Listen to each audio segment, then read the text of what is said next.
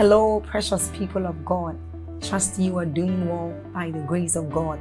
We thank God for yet another day to spend time with Him, another day to commune with Him.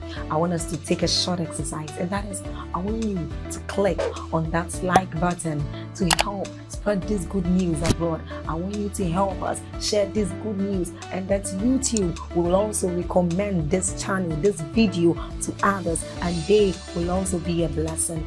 Also, let's take a short reading from Job chapter 38 verses 12. It says, "Hast thou commanded the morning since thy days, and then caused the day spring to know its place?" Now this tells us of the great opportunities, of the great blessings we enjoy as children of God when we speak into our day. And so it is what we are about to do. Open your heart, be alert, prepare your spirit as we receive inspiring messages from the man of God, Apostle Joshua Selman. Also, if you are new here, hit on that subscribe button for us, and then on that notification bell. Keep sharing this message abroad. Keep sharing on Facebook. Keep sharing on YouTube to invite others to join us as we bless the world. You are a blessing. Thank you.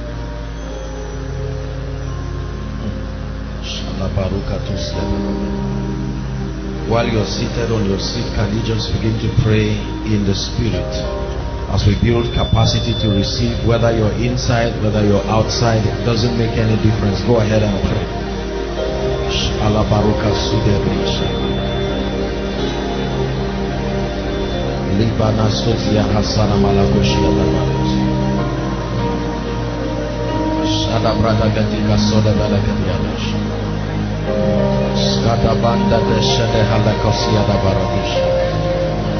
Lord, our spirits cry to you tonight.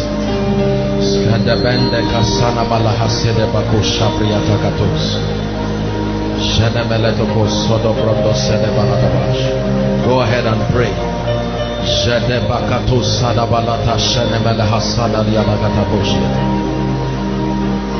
Brande gato samanash kanamala hasede balakatush. Zibrende ke parus kabarundia shalabaladash. We open up our spirits. We connect to the heavens tonight. Shambrane teso mahashala bakatoria dagata prasida gata. Kabarando zegedesh kalabaruta sudebehatia dabush. It's a cry from your spirit. You are not just attending a service, there is a cry. Go ahead and pray.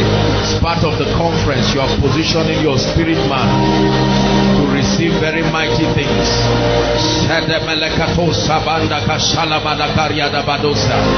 The Bible says the spirit is willing, always willing. Don't mind the weakness of your flesh. Your spirit is willing.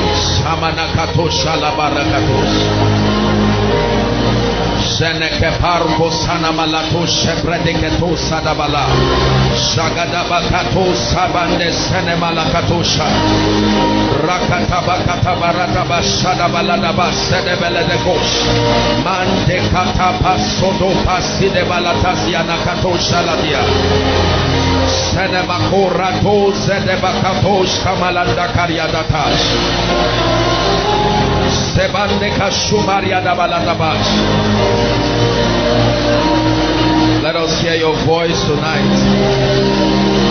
Mandigatos kabanderatos emanasigete balakatos ariadagatabash. Sebros kamarande shelemarakatos.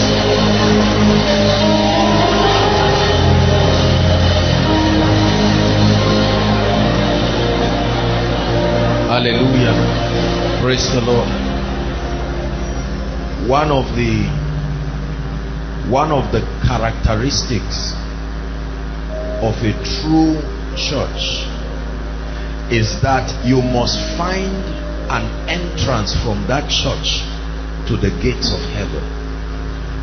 When Jacob, in chapter 28 of Genesis, the Bible says that he was tired and he got a place, placed a stone there, and the Bible says he laid down to rest. And whilst he rested, the Bible says that in his dream he saw a ladder, And that ladder himself was Christ, connecting that stone to the heavens. And when he got up, this was his testimony. He said, surely the Lord was in this place and I knew not. And he says, this is the house of God. Number one.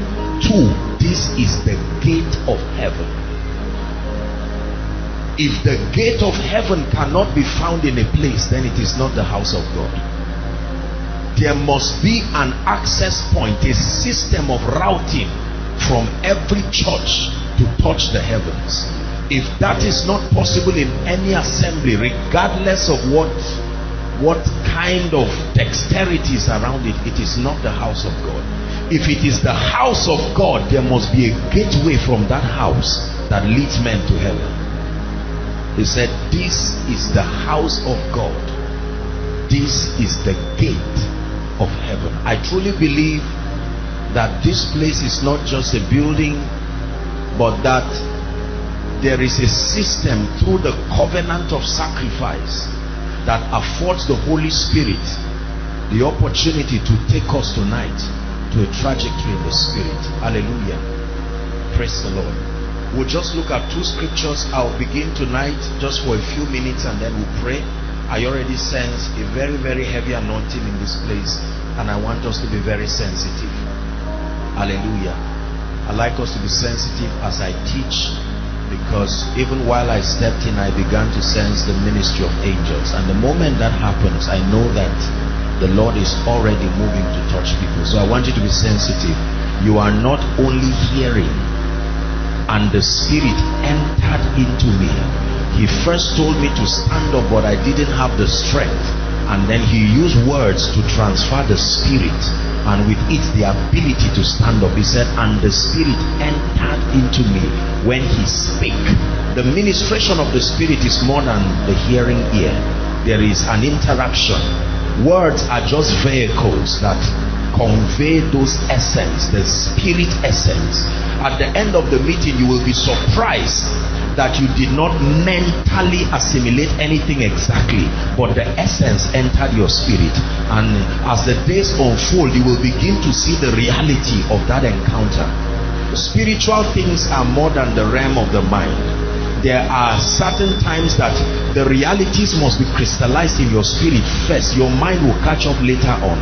So you will be surprised that you can finish a meeting and know you were blessed. And frankly speaking, you may not be able to articulate intelligently the details, the full import of what you received. But then the days and the weeks that will come will show that you really received something. That's the ministration of the Spirit. Hallelujah. Praise the Lord. Let's start with Exodus 25.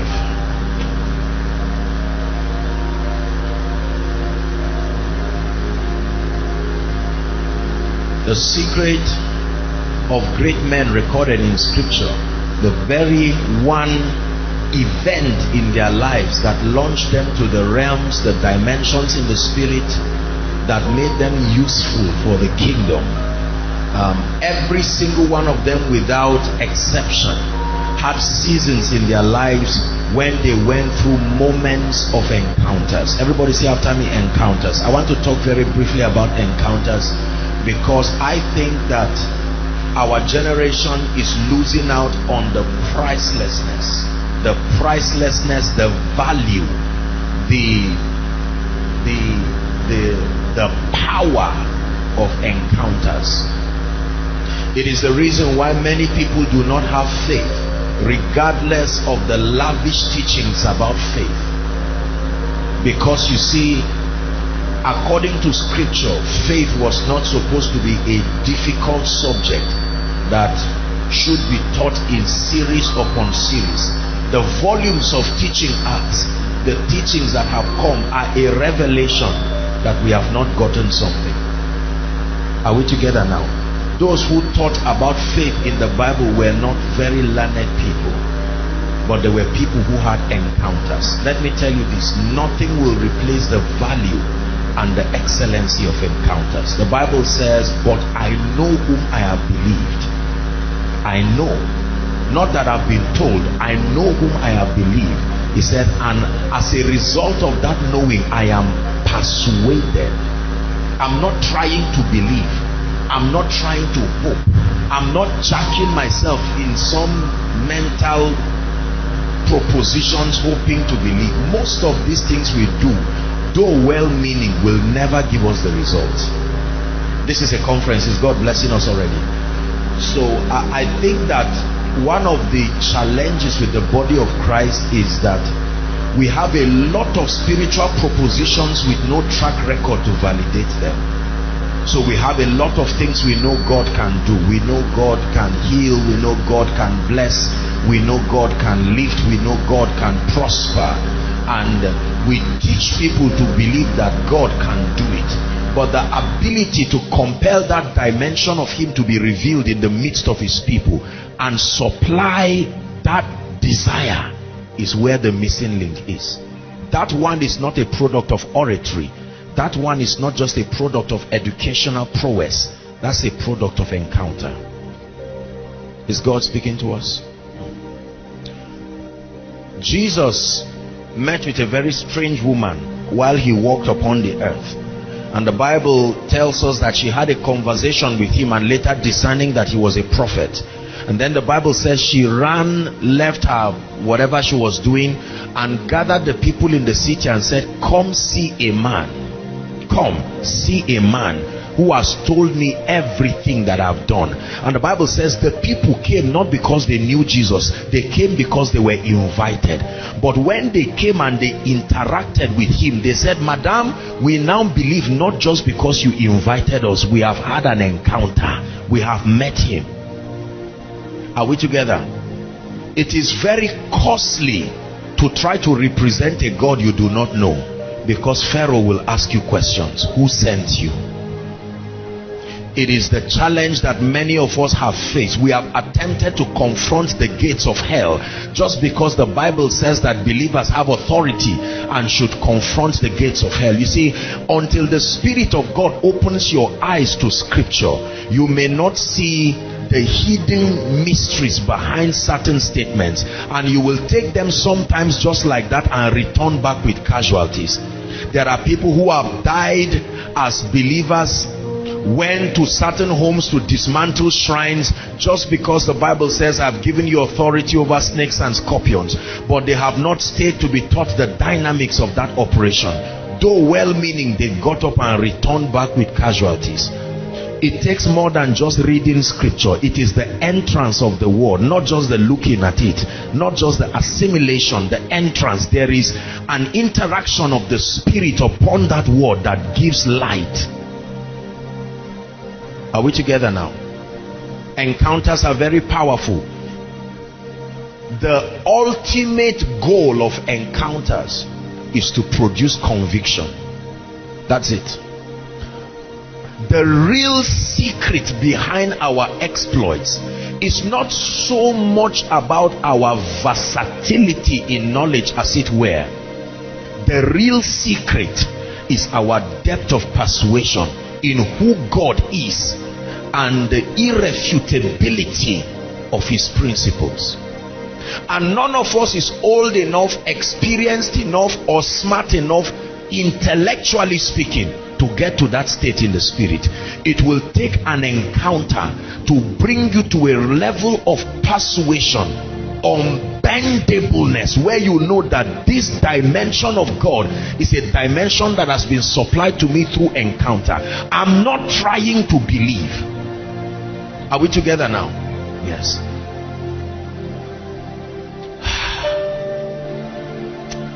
There's a lot to talk about, but I'm just starting somewhere with us.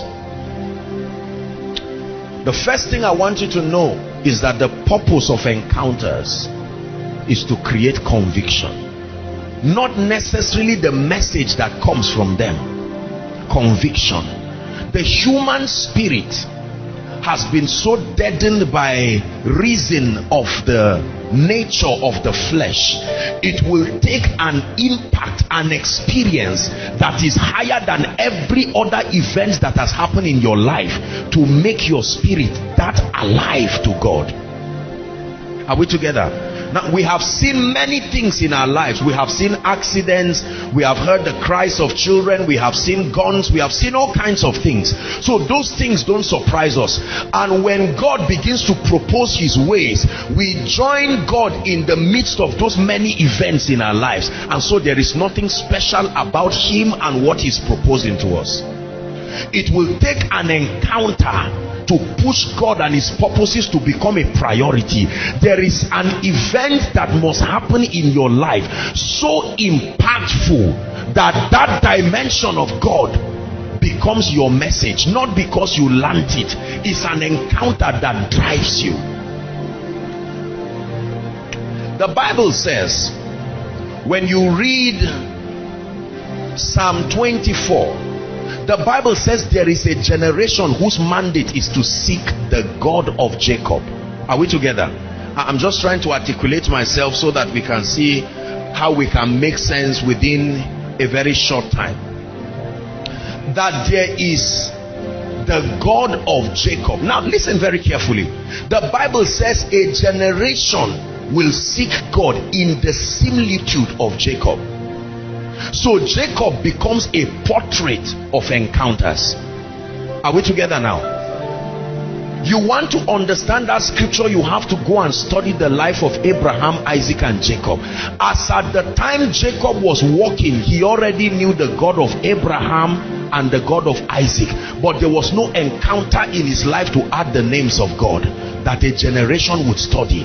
As at that time, we did not know the God of Jacob and the full import of what that dimension revealed. You see, when you hear the God of this, the God of Isaac is not the God of Abraham.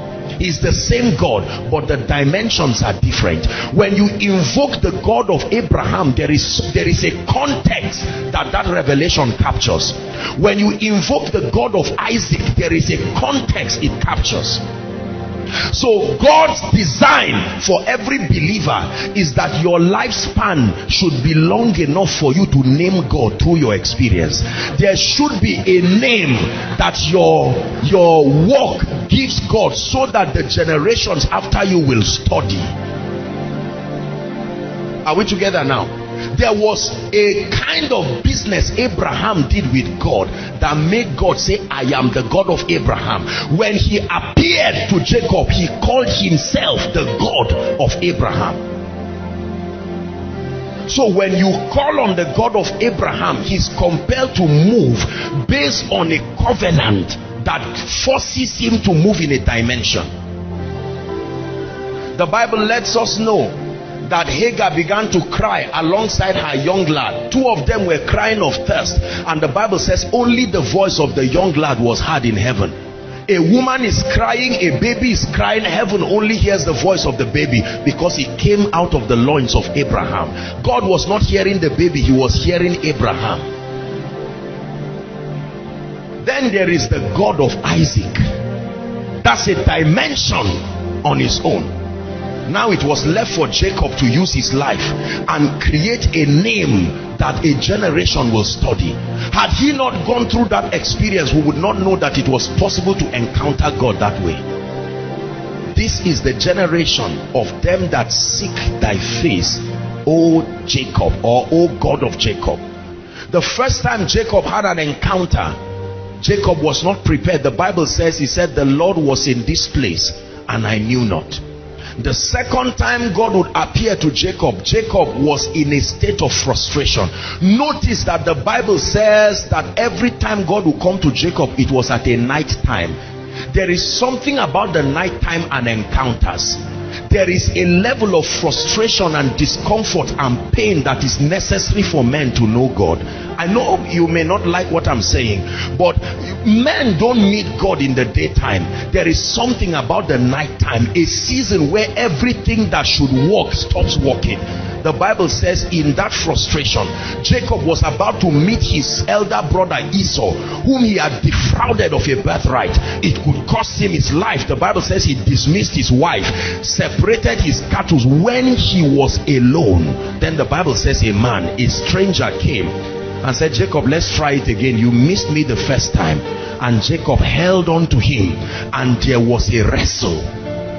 Notice that God never said, Jacob, how are you? The moment Jacob was about to be lifted, the issue of name came. What is your name? What is your name? And he said, I am Jacob. He said, no, you have done something that has changed your name. From today henceforth you will be called Israel. Listen carefully. He said, for as a prince you have fought with God and you have prevailed. Something about your hunger made you to hold on to God. You broke a lot of spiritual rules and your hunger still excused you. For that reason your name has been changed. And then the Bible says that the angel of the Lord himself said, release me, for the day breaketh. He said, I won't let you go. This desperation must release something to my destiny. And then the Bible says, as soon as that encounter was over, it said the sun arose again and he called the name of the place Peniel. Peniel means the face of God. For I have seen God face to face and my life has been spared. That impact was so much that God's covenant people today are not called Abrahamites. They are not called Isaacites. They are called Israelites. Not just the followers of Abraham. It is true they said we have Abraham as our father, but the depth of encounter that Isaac and Israel had, he made God to name a nation after him. The Israelites, the very Israel of God. Are we together? Genesis 25. Exodus, I meant to say. Just 2 verses very quickly. There is a location where God meets with men. My assignment tonight is to show you. God is everywhere, but he does not meet men everywhere. No. God is everywhere, but he does not meet men everywhere. Are we together?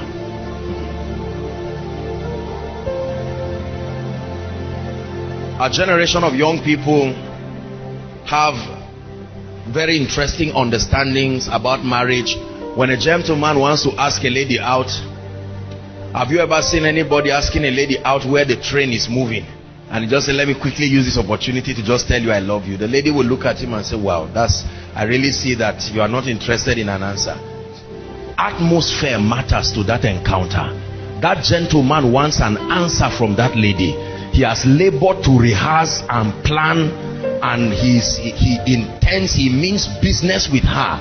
So he not only focuses on her, he first focuses on the atmosphere, because he knows that the atmosphere has the ability to influence the answer that comes to him. Intimacy is atmosphere dependent. Not every spiritual climate is conducive for encounters.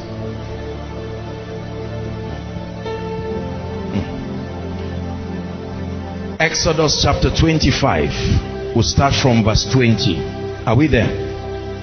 And the cherubim shall stretch forth their wings on high, covering the mercy seat with their wings, and their faces shall look one to another. Towards the mercy seat shall the faces of the cherubims be.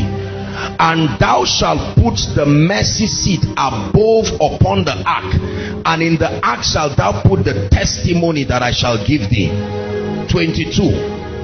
And there I will meet with thee, and I will commune with thee. What is the location? Above the mercy seat, between the 2 cherubims. That's where you will find me. Look up. This is a spiritual location that if you can construct that thing, you will find me. He said 2 things: above the mercy seat, between the cherubims that face themselves. If you can find that location, I will meet with you there and I will commune with you. There are other locations where I will meet with you, but I will not commune with you. But if you want communion, the requirement is that it must be above the mercy seat and between the cherubims. There is a way you can meet me at the outer court. I will meet with you and I will give you an information. there is a way you can push through. When you stand at the outer court, there are things, everything from the outer court, the inner court, the most holy place is all Christ, but different dimensions of him. There are things you will find in the outer court you can't get in the inner. You get in the inner court, you can't get in the outer court. Is that true? The various descriptions are the dimensions of God that are affordable at every level. When Jesus said, I am the way, the truth and life, it was a description in the similitude of the tabernacle. Are we together now? There are dimensions of God that if your Christian experience stops at the level of the outer court, you have found Christ, you have entered the door, but there are limited dimensions of him that are affordable for you. If you want to push deeper, then you must go beyond the outer court. The moment you enter the inner court, the first thing you are going to meet is the table of shewbread, and then you will meet the 7 lampstands. That means that the protocol of encountering Christ in the outer court is not the same in the inner court. There are things you can take casually at the outer court, but the moment you are stepping into the inner court, there is a greater demand for meticulousness. Are we together? The last thing you encounter before you get to the most holy place is the altar of incense. The altar of incense is the ministry of prayer. That is the authorized, it is the closest object, it is the closest spiritual posture to the most holy place. The moment you enter the inner court, you meet the 7 lampstands. If you cannot encounter the 7 lampstands, then the table of shewbread will not be useful. It is the encounter with the lampstands that give value to the kind of bread. Are we together now? You can access the bread without the lampstands and have religion, but it will take an encounter with the Spirit to make the word alive for you. So if you want to have access to the ministry of the Holy Spirit and the word of God, then you move beyond the nominal Christianity that is found at the outer court. Is God helping us to understand? Many believers think all there is to the Christian experience is just to get born again. But the Bible describes for us that there are different levels. And with those levels, the same Christ becomes different things. At the outer court, he is the brazen altar. The altar that you can hold on to, one of the 4 horns of the altar, describes the gospel of salvation. The substitutionary sacrifice of the Christ. You can stop there knowing just that and believing that is all there is, and have a great limitation, whereas God is still doing business with men. But there can be people who can be hungry and say, Lord, thank you for this initial experience, but I know there is more. The moment you step into the inner court, the first person you encounter is the Holy Spirit, the 7 candlesticks. When you encounter the ministry of the Holy Spirit, he is the one who introduces you to the word. Trying to understand the word without the Holy Spirit is a waste of time. The Bible without the Holy Spirit is a theological compendium of controversies. Are you getting what I'm saying? A theological compendium of controversies. Scriptures supposedly violating themselves, because not every part of this is the word of God. This is a compendium of a lot of historic details, but there are details that were captured, inspired by the Spirit. That part is what the Bible calls the word of God. The historical parts were all left for our learning, so that we, through the comfort of Scripture, may find hope. Demons spoke in this Bible. Donkeys spoke in this Bible. Men in their backsliding state spoke in this Bible. Not every verse is directly applicable. It must be arranged by the Spirit of God to reflect the character of the Christ. Don't just say, if I find it in the Bible, I will do it. You can bring witchcraft out of the Bible. It's true. The challenge with many people and well-meaning preachers is that we ignore the 7 lampstands, and we are from the outer court, but we are attempting to claim we have touched the 7 lampstands. So we bring a lot of theological exegesis that may be well-meaning, well-constructed, intellectually presented, but they are in the absence of the Spirit. the formation of the tabernacle is necessary. Remember, the entire journey is to see his face. So I'm showing you the movement, the way it starts. And then you encounter the shewbread, that bread that gives life. And then the altar of incense. Do you know why you must encounter the bread before the altar? Because that incense you see is a sacrifice. You must go in the strength of the bread you have eaten, otherwise you cannot stand. He tapped Elijah and said, eat. The journey you are about to take is far. What you need now is to eat. And the Bible says you went in the strength of that bread 40 days. And the moment you begin to engage the altar of incense, then something begins to happen. Notice that between the altar of incense and the most holy place, there is a mysterious material that is called the veil. Now I know that Christ has torn the veil, but let me teach you something powerful about the veil that many people do not know. In this kingdom, everything that carries glory is covered behind the veil. Everything. It's a spiritual system. The most important organs in your body are covered. We call them vital organs. Is that true? Your heart, your lungs, they are so fragile. They are glorious because your human living depends on them. More glorious than your hand and your eyes are these organs. Everything that carries glory in the kingdom never comes open. It comes veiled because it will take sacrifice to show who is worthy of opening it. When they went to get a wife for Isaac, when they got Rebecca, the Bible says the moment Rebecca spotted Isaac, what happened? She veiled herself.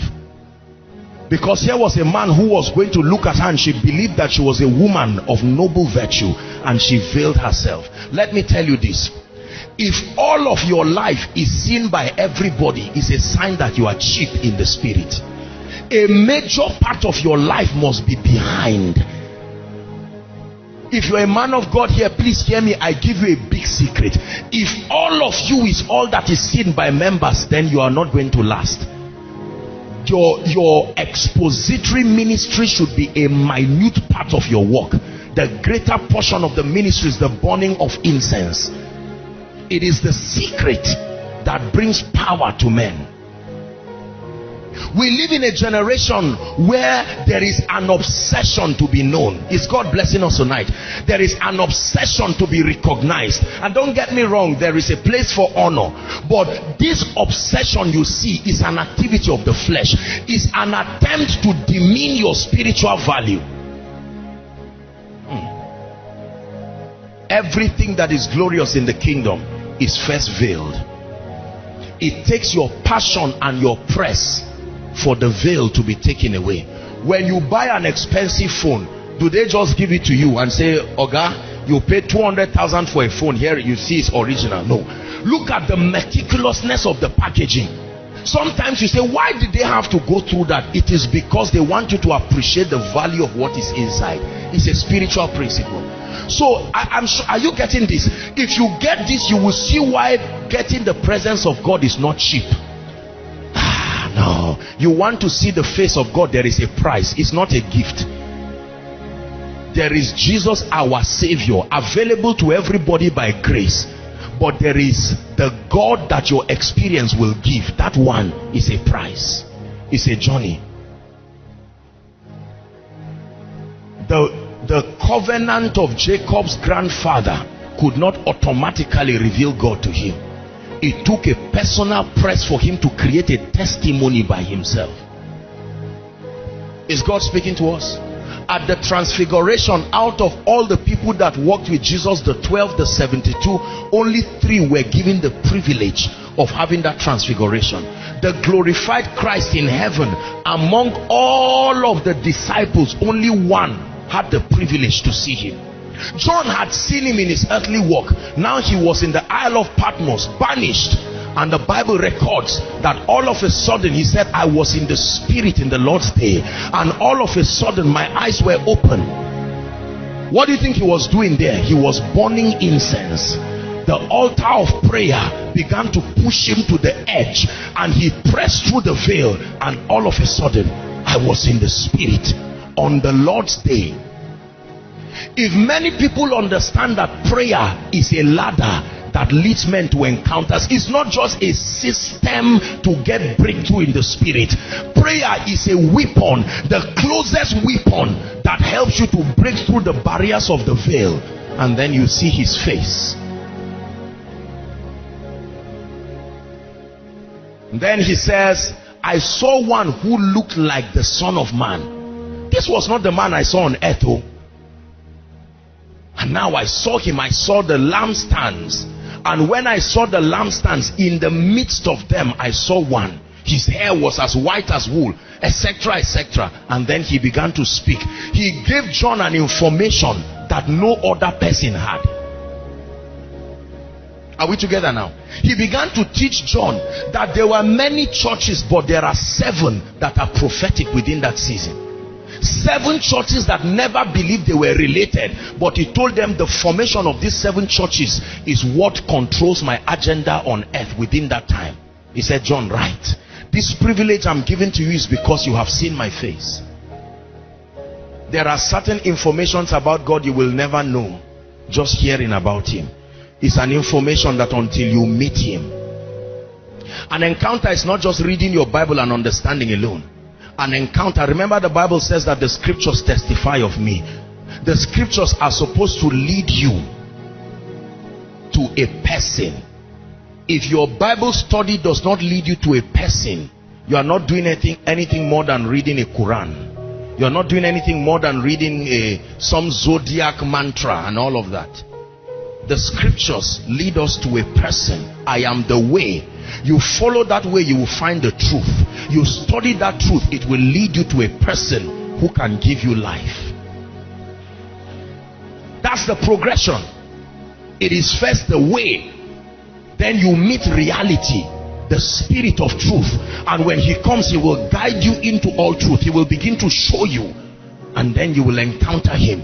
That encounter is what brands you and gives you a message. That encounter is where your message comes from. That encounter is where your ministry comes from. Because with that encounter will come the anointing to prove you met that dimension of God. Above the mercy seat, below the cherubims, if you can create that location in your life, I will meet with you, and then I will commune with you. When you back up to chapter 19, the Bible shows us that God wanted to reveal himself to the nation of Israel, and God gave Moses specific instructions. He said, go and tell the people for 3 days that they sanctify themselves, because I am about to show up. I will come. I want to reveal myself to the people so that they will believe you, Moses. Moses, you know me, you have seen me, but these people think you are pretending every time you say you have met me. So let me give them a similitude of that experience so that it can create conviction in them. Do you know the reason why our Christian experiences are not very strong? We don't have encounters. We have informations, but no encounter. As powerful as John the Baptist was, he didn't have an encounter. So John the Baptist ordains Jesus, and then in the height of his frustration, having been told that Jesus was the Lamb of God, having been trained in the wilderness for many years, John is under serious frustration, and John sends a message. Are you the Messiah, or should we expect? Would you expect that from John? That's the same way a preacher who has been preaching for 30 years can turn and say, do I really believe in Jesus? After the miracles of the crusades, if I believe in Jesus, where was he when this was happening? Where was that when this was happening? But there is a way you can have an encounter that you said, though he slay me, yet will I trust him. I have known him. Is like occult. I have been initiated beyond. I can't lie that I do not know this dimension of him. That you encounter him as a healer, and even if you see 100 dead people, 100 sick people die in your presence, you can't deny that experience is too small to corrupt the power of the encounter you've had. Jesus, you're the cup that won't run dry. For nothing in this world can satisfy. Oh Jesus, you're the cup that won't run dry. That's what happens when you encounter him. Nothing in this world will satisfy. Yes, you are the cup that won't run dry. Treasure of my heart and of my soul. In my weakness you are merciful. Redeemer of my past and present wrongs. Listen to this part. You're the holder of my future days to come. Yeah. Your presence is heaven to me. This is not church. This is not religion. Your presence is heaven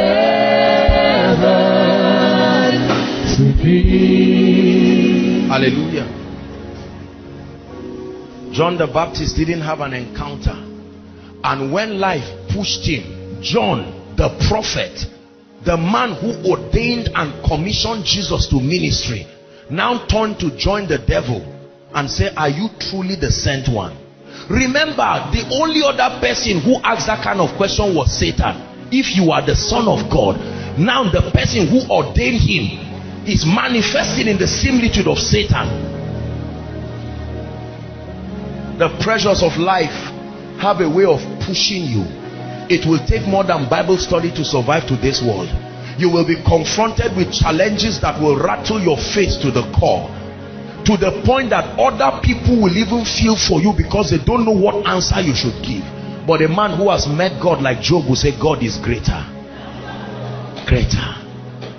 I wish I can tell you, you can have all the answers to life's challenges and life's problems. Sometimes God is mysteriously shocking. When you expect him to speak, he keeps quiet, because no man voted him into power. Lord, why did my mother who loved you so much die, and heavens keep quiet?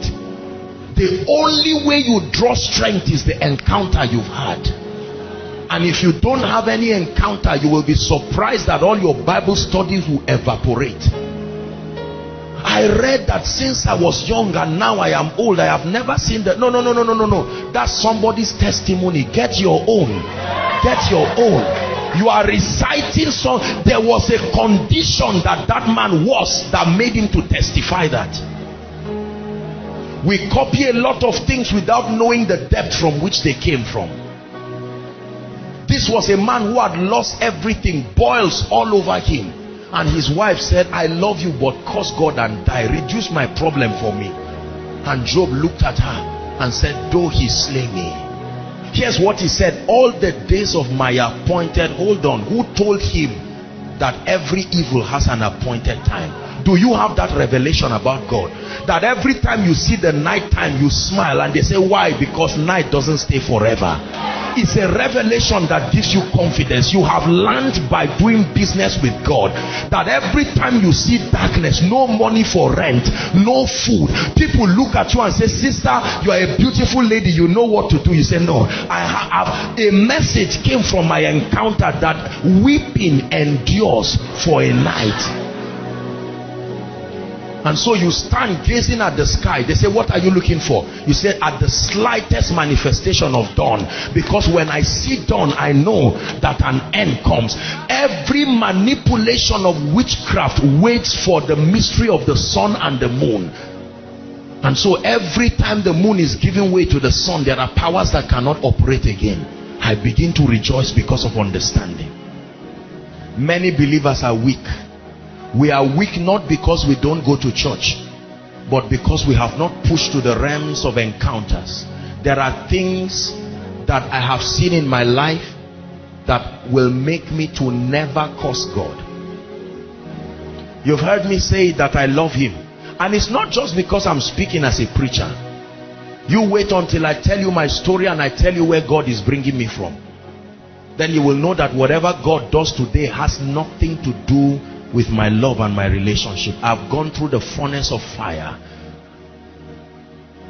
and I know him. Listen, let me give you one secret tonight and then we'll pray.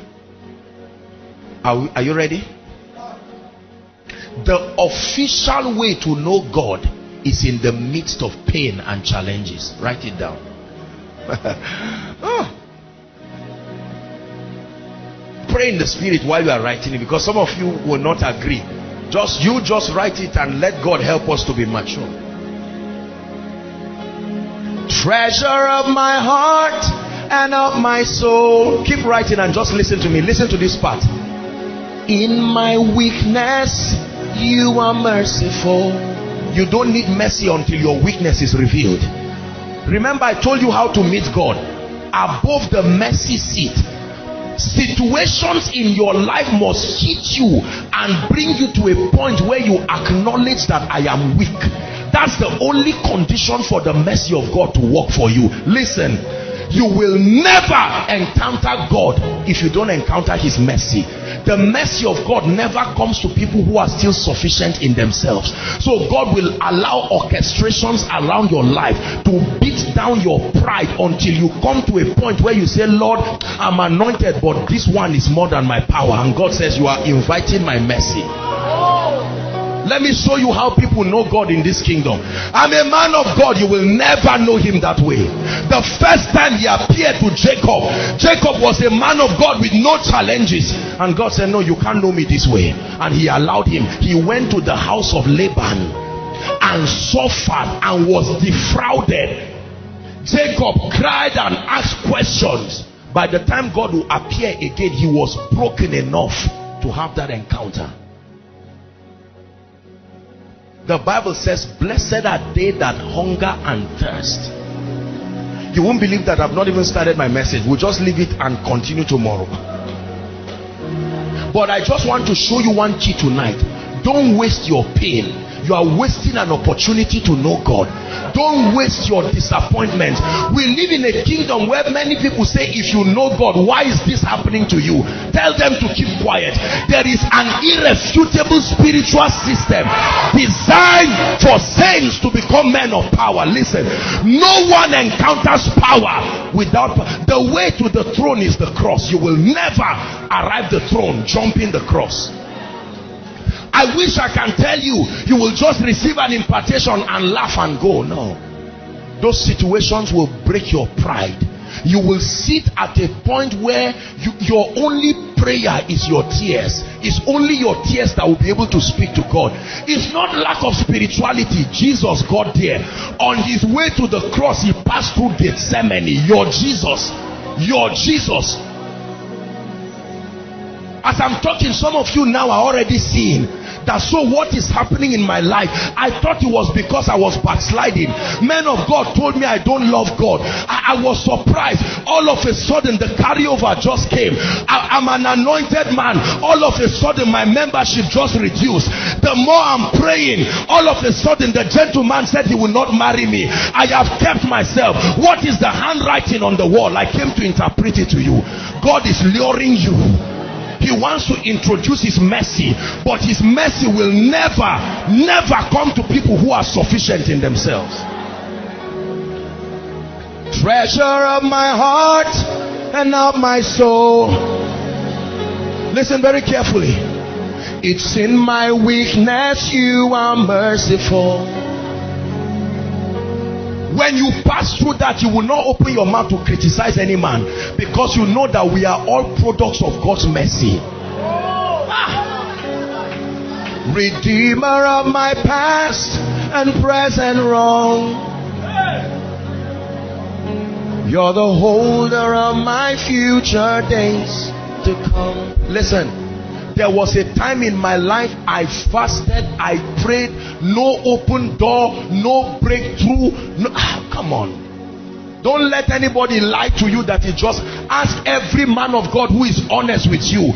They will tell you that the anointing only comes on scars. The anointing doesn't come on fresh skin. There must be a scar, a testament of endurance in the spirit. He said, let no man trouble me. I have my scars. I didn't jump classes in the spirit. Listen, you are listening to me right now everywhere. You are writing a name of God through your pain. There is something you have gone through, and God is saying, don't waste it. I will be glorified in this. When you pass through it, in that experience, listen, you see, there are, let me have one young lady come here, please. Let me just, anybody please come quickly. Anyone, choir. You are not a lady now, gentlemen. Come, can you come up? This lady can be, I apologize if you are somebody's wife, just an example. Are we together? Now watch this. This young lady, it's easy for her to come to church and they say God is faithful, God is mighty. There is no, her experience has not captured the need for that revelation. Her life is too innocent to understand that dimension. She's never been disappointed. They've always paid school fees for her. Everything has been rosy. So when they say let's cry for message, oh God, pastor, don't waste our time. And God says, don't worry, there is already a curriculum that will force her to need that sermon. You continue to walk. One day she enters a relationship with a gentleman, and all of a sudden she turns to young ladies and says, this thing is so easy. What are you praying for a life partner for like this? Keep going. One day, when she has announced to everybody that she wants to get married, then the gentleman says, I'm not doing again. And you allow the lady, all of the supposed shame and embarrassment brings her to the point where she will now join you to sing that song. Now she has an experience that forces her to need the mercy of God. The mercy of God is not for sinners. It's not just an attribute when you have sinned, maybe like done something wrong. The mercy of God is the system that authorizes his presence to meet you. I'm showing you, remember we are discussing Exodus 25, that it is above. If the mercy seat is not there, I am not there. If your life is too innocent of an experience that needs me, you will not find me. Treasure of my heart and of my soul, it's in my weakness you are merciful. Hallelujah. So this lady comes to a point where she's broken. Ordinarily when she comes to church to kneel down and worship, she's there's a guy looking at me somewhere. You are too alive for the mercy of God. But there is a way that she will return for service that night, unusually early. Number one, that's a sign that mercy is about to come. Number two, they raise a song that has nothing to do with kneeling down, and the lady is already crying and rolling, and you want to quickly touch her. God says, don't you dare touch her, leave her. It is that condition I'm looking for. There is a name for it. It's called a broken and a contrite spirit. It's a posture in the spirit that cries for help from heaven. Are we together? And the lady comes and says, Lord, I know that I'm beautiful, but now I have a confession. Every time they say a man can receive nothing except it is given, the truth is I never believed it, because I knew that my beauty was something to write home about. But right now, in sincerity, I acknowledge that you are the giver of everything. My encounter through pain has revealed to me that the race is not to the swift, and the battle is, you are no longer reciting scripture. Your life is writing something about God.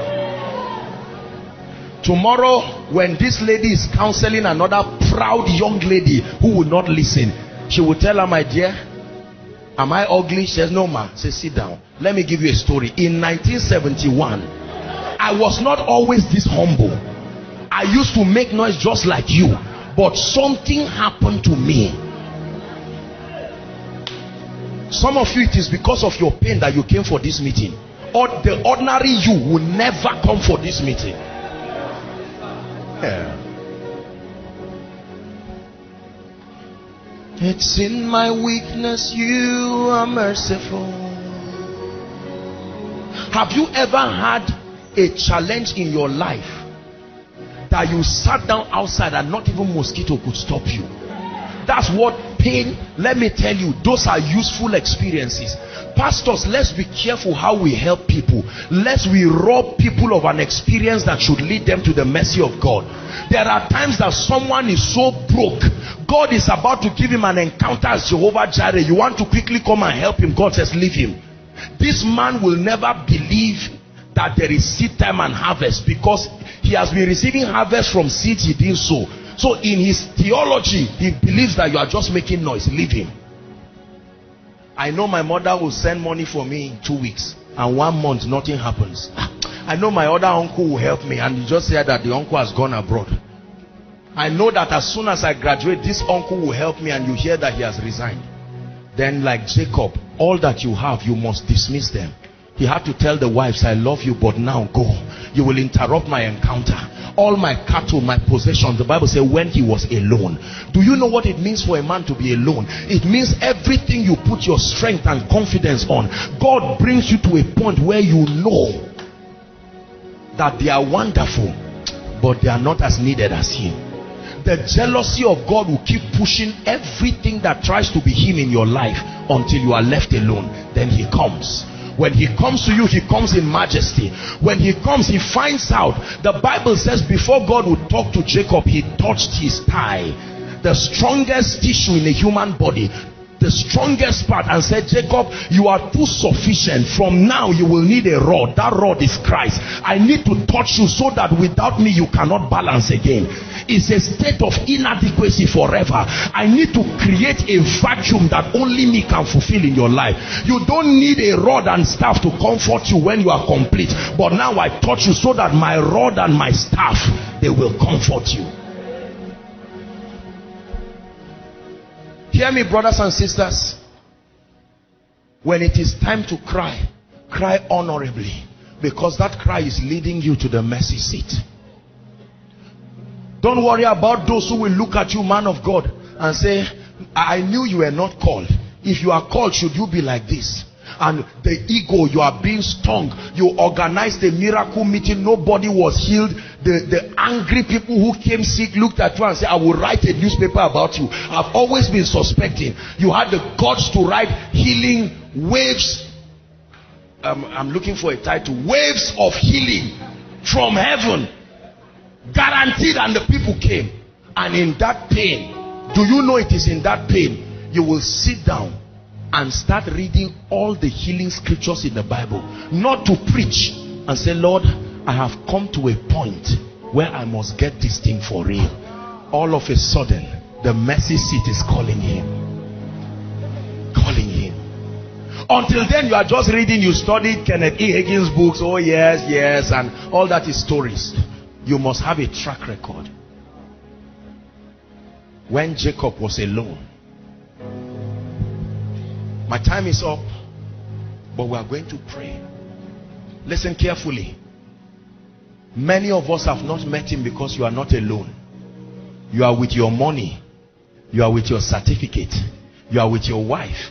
You are with your uncle. You are with the complimentary cards of those who can help you. And God says those things are driving my face.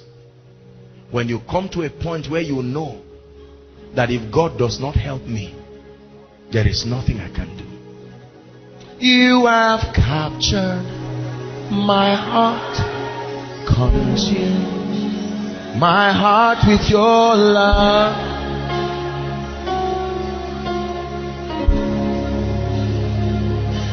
You have captured my heart, consumed. Hallelujah. The mercy of God is not as cheap as many people make it sound. Just because his mercy does not mean it is cheap. There is a posture you must assume in the spirit for mercy to work for you.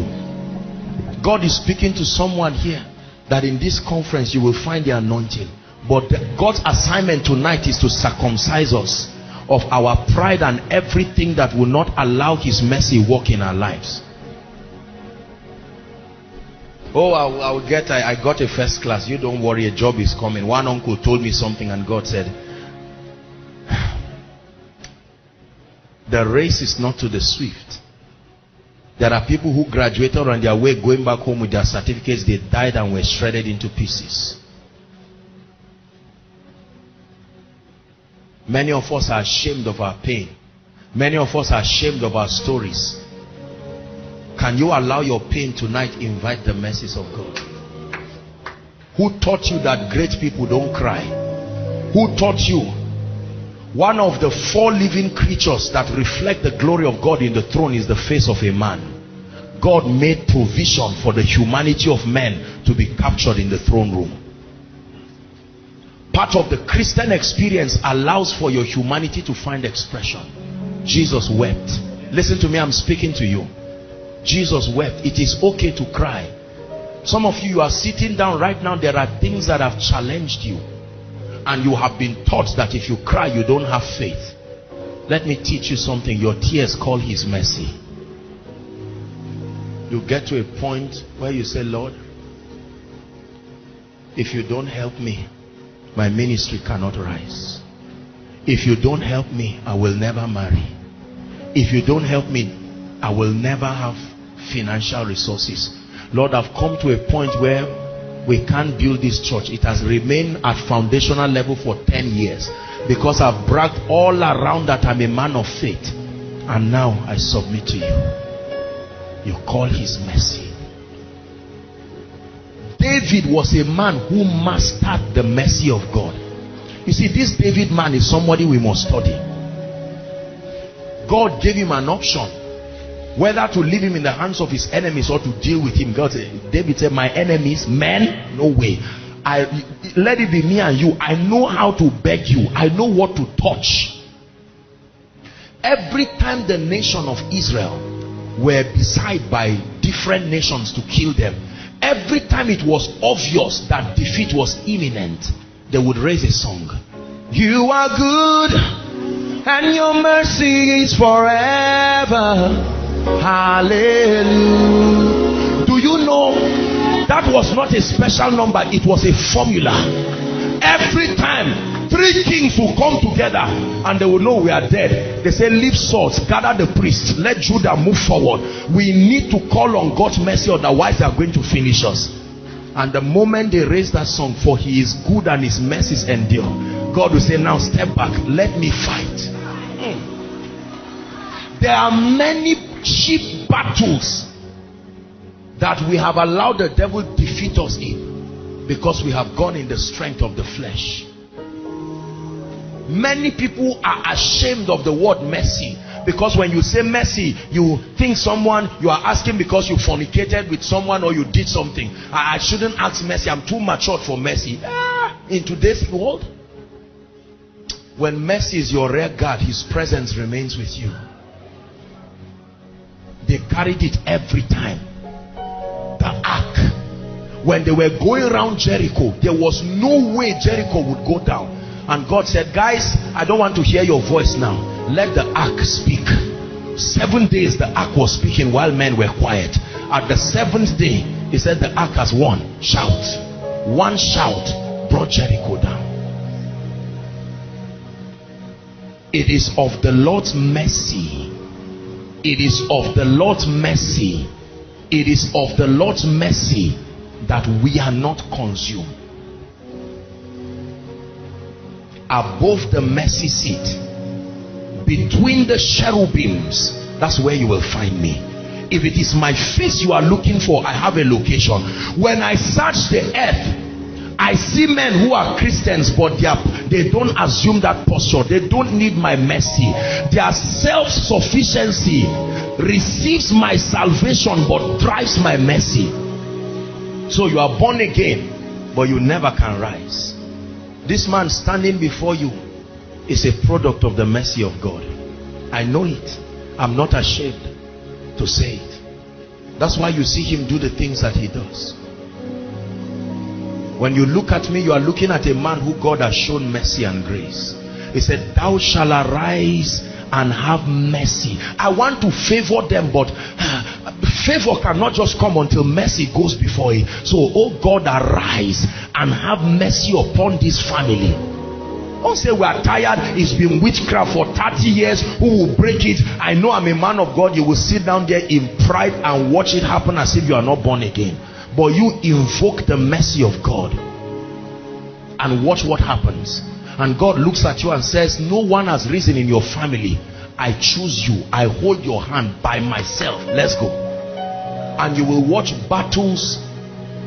The angel held the hand of Peter and the gates started opening by themselves. By themselves. Have you been blessed tonight? That there is a place we find God. That's what happened to Jacob. The first time God appeared, although God was in a place, Jacob's posture didn't allow him to benefit. And God had to allow him. Laban dealt with him. 7 years for a wife. Laban changed her in the night. He got up in the morning to find out that this was not the woman he paid dowry for. Started another 7 years. He told Laban, please, let me go and have my own family. Laban refused. In that frustration, he left. Now Esau was going to come and he didn't know what would happen to him. That frustration led him. When he was alone, God said, my mercy has been trailing you. Now I can come. Some of you, because of this message tonight, let me tell you, you will receive very strange visitations. God will tell some of you, for 12 years I've been waiting for you to hear this sermon. I would have blessed you since, but every time you stand, your sufficiency is in yourself. You will never arrive that way. Now step back and let me step in. The day I met the Lord, I had fasted and prayed and done all these things. I wasn't fasting that day. I can't remember praying anything. I was just lying down, but with a desperation. A desperation. I will teach you on hunger tomorrow. Desperation. And all of a sudden, Jesus walked into my room. I can't remember inviting him. I honestly can't remember. He walked to me. When people ask me today, what is the price to see Jesus? It's a bit difficult to answer. I can't tell you there is no price, but I can also tell you there is a price. The price is the price to get his mercy to come your direction. That's the price. When the mercy of God, in fact, it is the price for everything in the kingdom. If the mercy of God can come towards your direction, brothers and sisters, you will see people. Do you know in the Bible, many people did the same thing and God rebuked some and left some? Aaron and Miriam insulted Moses. The glory of God came, left Miriam leprous as snow, and then nothing happened to Aaron. How about God? Your grandfather worshipped idols, my grandfather worshipped idols, and all of a sudden God is lifting me as if they serve Jesus all over in our lives, and then he leaves you like this. The difference is mercy. You will never understand grace till you understand mercy. Most people who teach grace destroy people because they don't teach mercy. My life today, I repeat, is a testimony of his mercy. The day Dr. Miles Monroe died, I was in Warri, I think Warri, Delta State. And that night before I would go to sleep, my chest started paining me. One of the great mentors I had in my life, it pained me when the man went to be with the Lord. I was planning already to meet with him a few months before he died.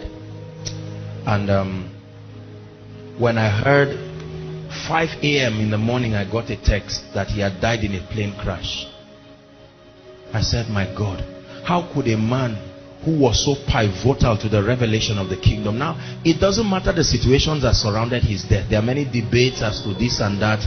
My job is not to create the theological debate, but it reminded me again how many planes would have crashed with me inside. It's not just saying I have faith. Sometimes we need to humble ourselves for once and say, Lord, I know that I have faith, but this one is your mercy. It's your mercy. It's your mercy that Moses is growing in the house of Pharaoh and they did not see him. It is the mercy of God. The center of wizardry. There was the very person Satan was looking for. He was in that house eating the wizard's food, yet the eye of witchcraft could not see him. Think of all the things that God has done in your life that you know.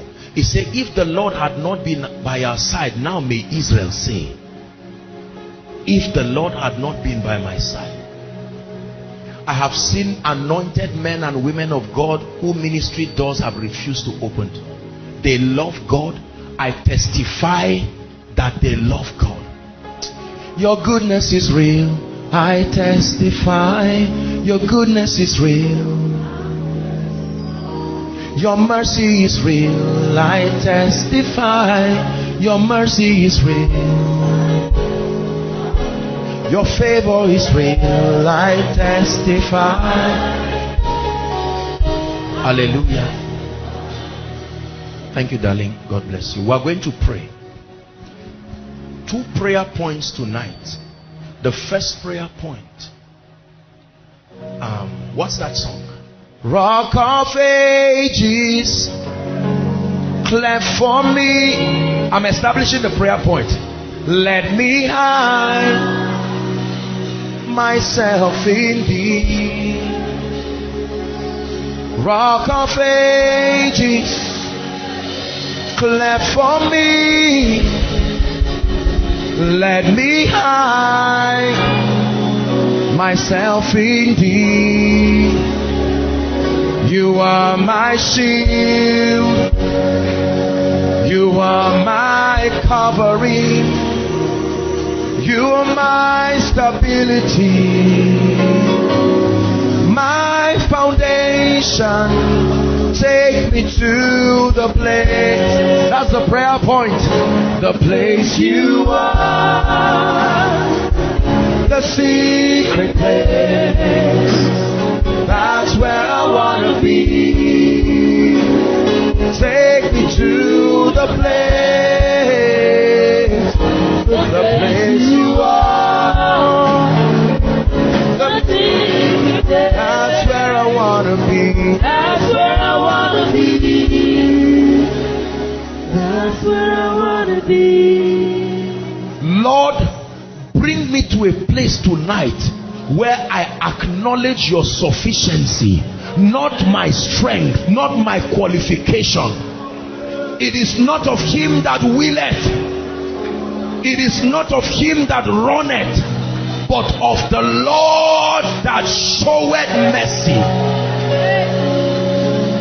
And who are you praying? Thank you for your mercy. Bring me to a point, oh God, where I lose confidence in my flesh.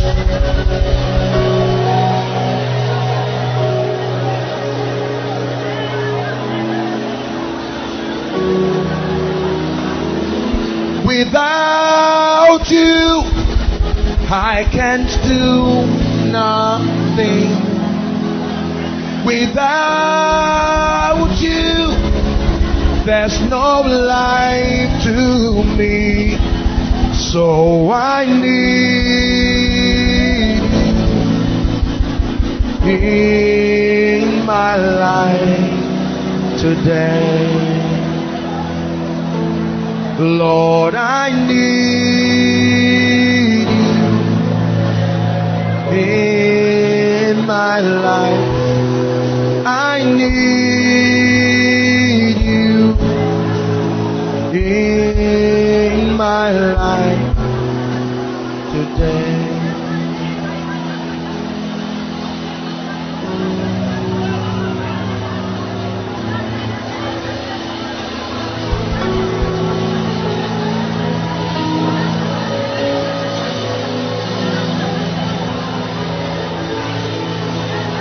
It is of the Lord's mercy.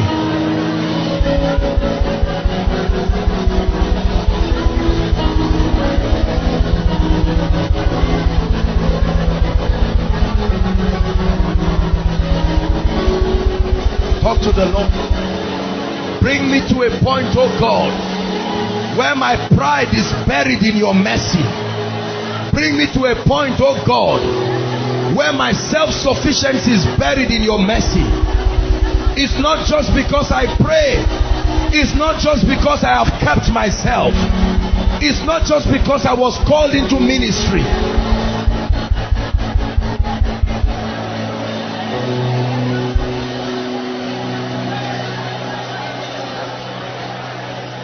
Hallelujah.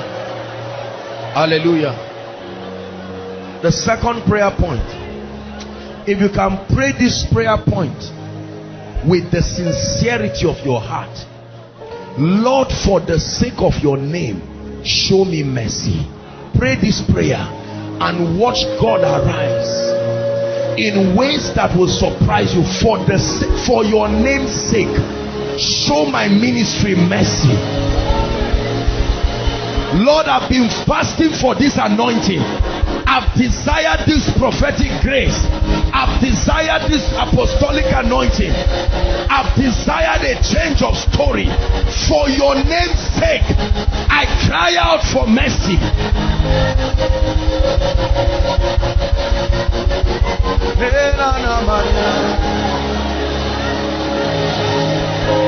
Take over. Take over. I have come to the end of myself. Take over. Take over. I have touched the end of myself. Please take over.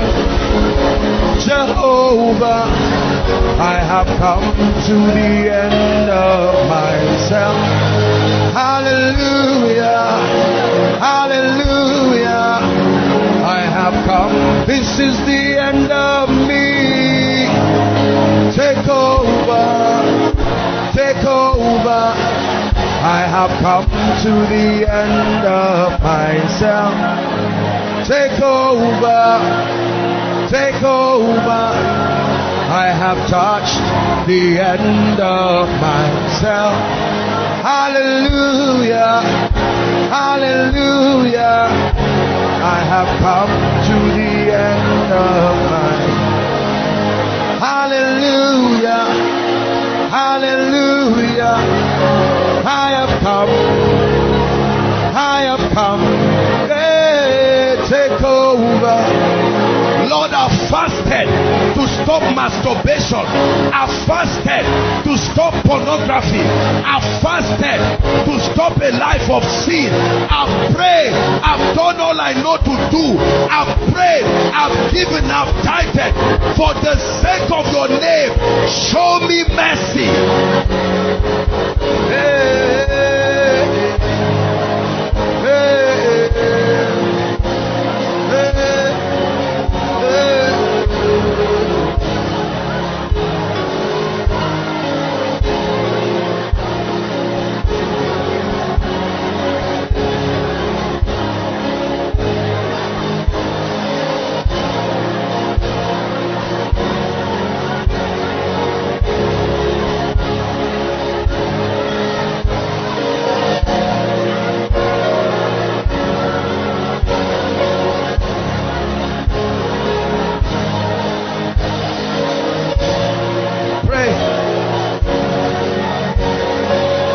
Hallelujah. Listen. Hallelujah. Listen to me.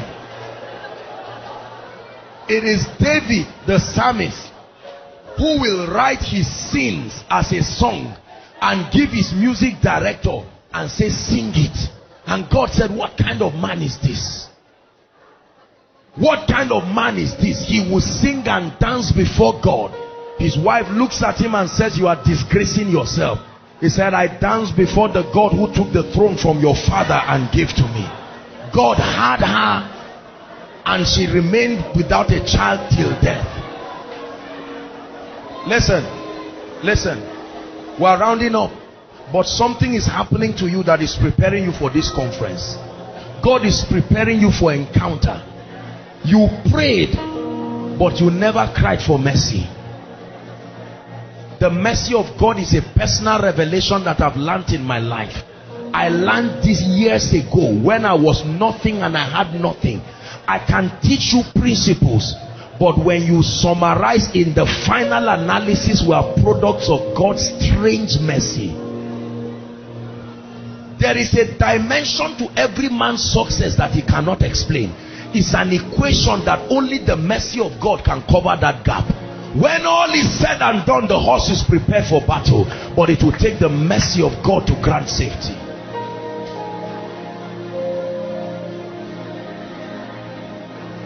There are people praying. We are going to round up soon, but I want you to pray just one more prayer. Lord, I take everything that looks like my achievement, like a trophy, I lay it down to you. Lift your voice and pray.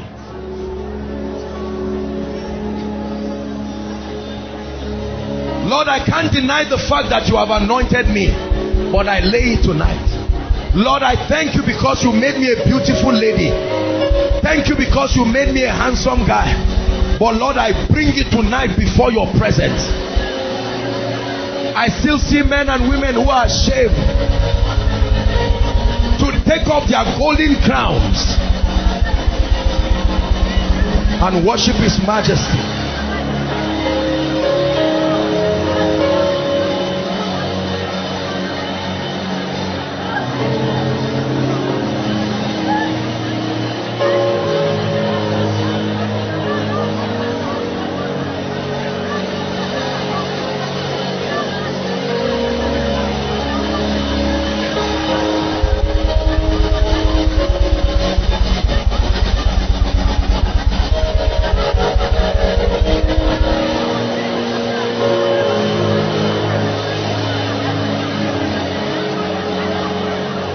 Lord, you have everything. My achievements, my crowns, I bring before you. Take all of me, Lord. You have my everything. I give all of me, Lord. You have my everything. Take my everything. I release my everything. You have my everything. Use my everything. Take all of me, Lord. You have my everything. Take all of me. Use all of me. Hey. I give all of me. I give all of me to you.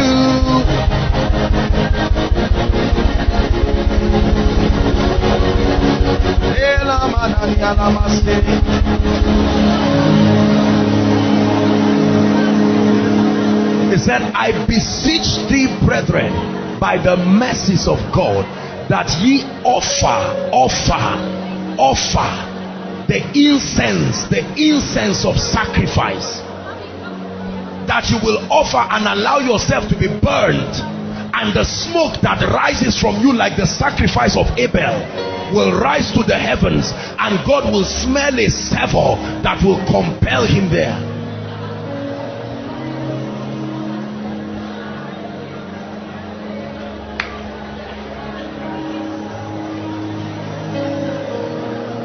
This is the thing I did with my life, brothers and sisters. If I live by his mercy, then why will I withhold anything from him? Listen, I want you to still pray that prayer. There are things that we cannot give God. There are things that we cannot release. That's why he doesn't come to us. Some of us is your finances. Some of us is your relationship. If God makes a demand, no. Whatever you cannot give God is him in your life. Everything. Can you pray and say, Lord, take everything. Take everything in my life that contends with you. not to take it away from you, but to bring it to its rightful position. Whether it is money, whether it is anointing, whether it is ministry, whether it is titles, whatever it is.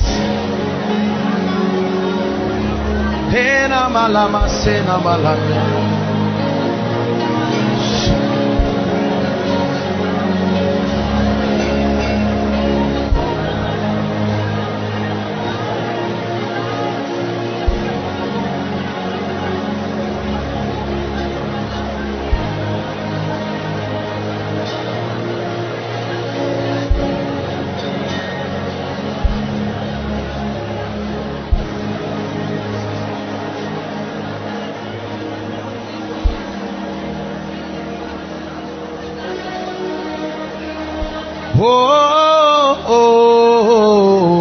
oh, oh, oh,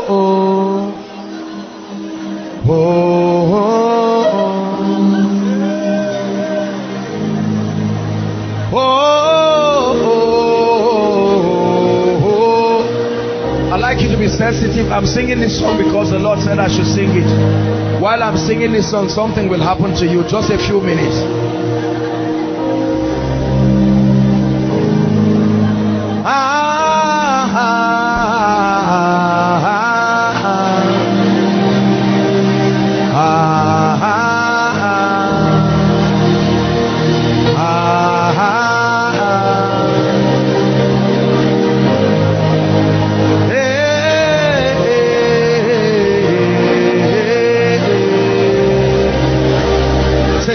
Of the secret place is deep calling on to deep.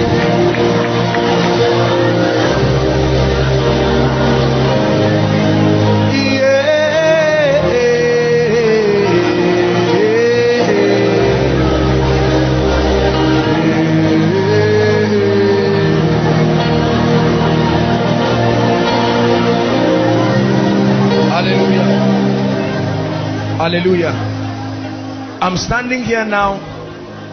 The one prayer I'm praying for you, there are people who will be initiated into a realm of deep encounters. That's the only prayer tonight. I want to pray for you now.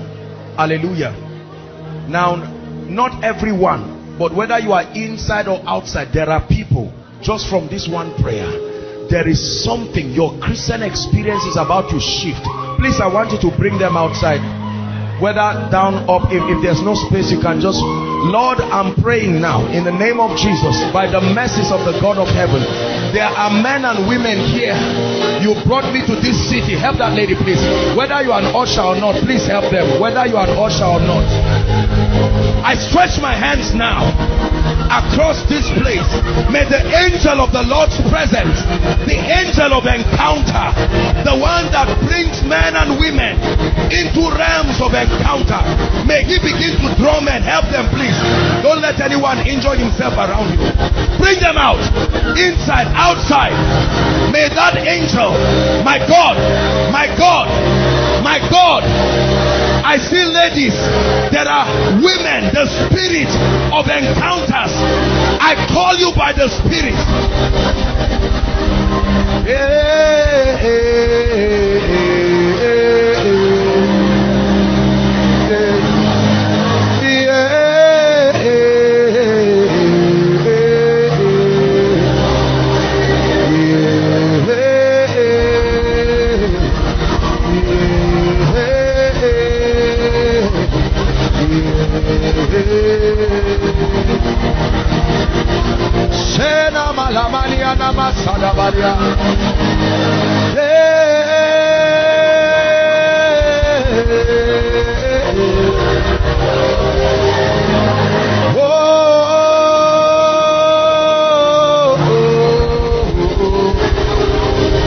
New dimension in the spirit.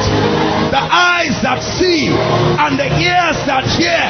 No more nominal Christianity.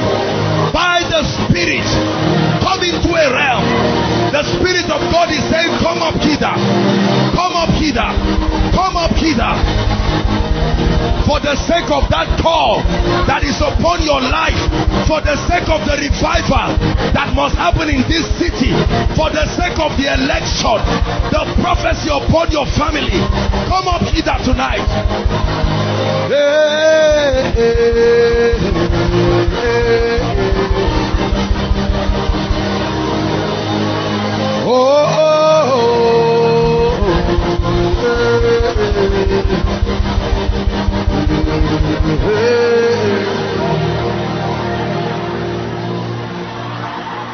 Hallelujah.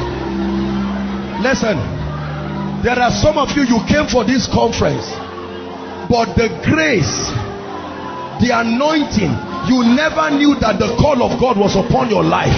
God has been following you for years, quietly.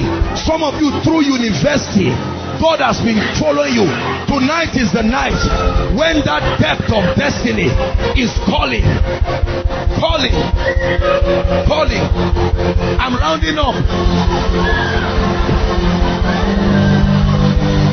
Oh, speak from the heavens, and the earth will hear. Oh, sing from the heavens, and I'll hear from the earth. Oh, sing from your heavens, and I'll hear from the earth.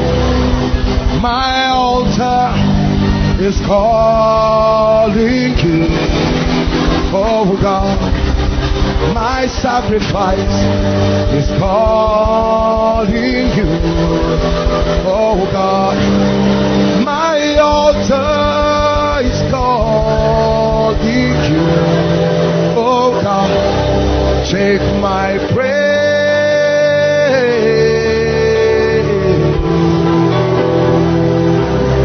take my praise.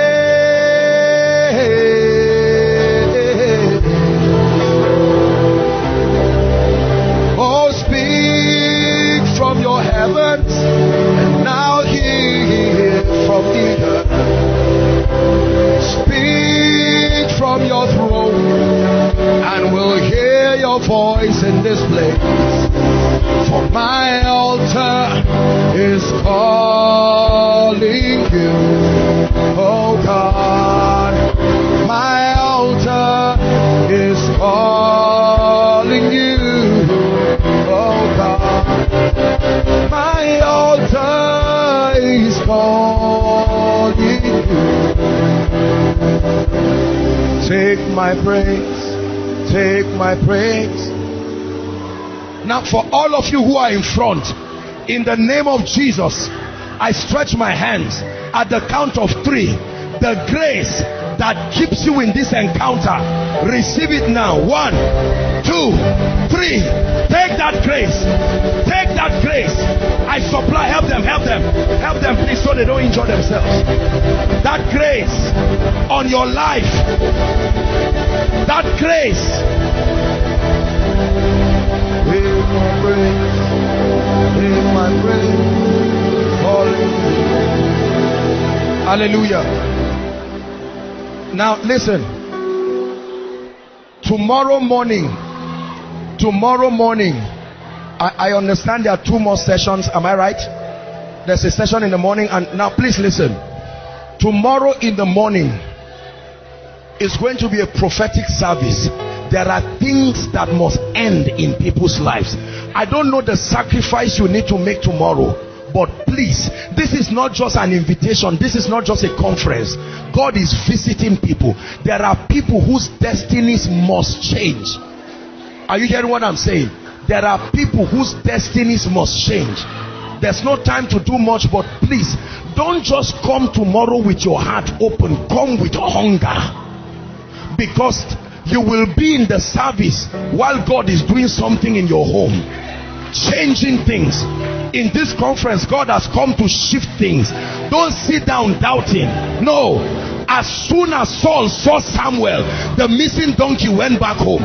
He didn't ask the donkey to go. As soon as his eye met the prophet, the donkey started going back home. And then tomorrow night, We trust that the power of God will blow up the roof in this church and to just visit this land. It's going to be a miracle and an impartation service. I don't do impartations carelessly, but one of the things that will happen tonight, I cried this to God, is that an unction, an anointing, a mantle, that it must locate someone in this place and rest. There is no way we will go back and end this conference and you just saw you felt good. There are people who must carry definite mantles. Hallelujah. We are going to be activating the gifts of the Spirit, and God is going to be releasing you into strange dimensions. Please, if you are a pastor or you know a pastor, I like you, even if not for the morning service, please, for the evening service. It's not that I'm better than anyone, it's a product of God's grace, but so that we can be partakers of this grace and carry something that will shift the church in Nsukka. Do you know, when I came, when Bishop met me at the airport, he said something that touched me, our father here. He said, man of God, you are welcome to this city and this state. And he said, the gates of the city is open for you. I was very blessed because it was a very instructive and a prophetic statement. If the gate is open, then that means there should be unrestrained access into the situations in your life and to correct them by the Spirit. Father, we give you praise tonight. I prophesy to everyone here, between tonight, hear me, and tomorrow's service, in the name of Jesus, as a token for what God is doing in this conference, return with a strange dimension of testimonies. Please believe it. In the name of Jesus, some of you, hear me, on your way going back home, you will get text messages and your family members will call you and say some things that have been missing, some things that have caused trouble in the family. I say this by the election of God's grace. In the name of Jesus, everything that must show up in your life between this night and tomorrow morning, I command it to show up now. Wave your hands to Jesus and give him. Pray in the Spirit. I know that we're excited, but let's go ahead and pray. There's a lot to do tonight. Go ahead and pray in the Spirit. Let your hearts be open. Everywhere, whether you are inside, outside, you're following online.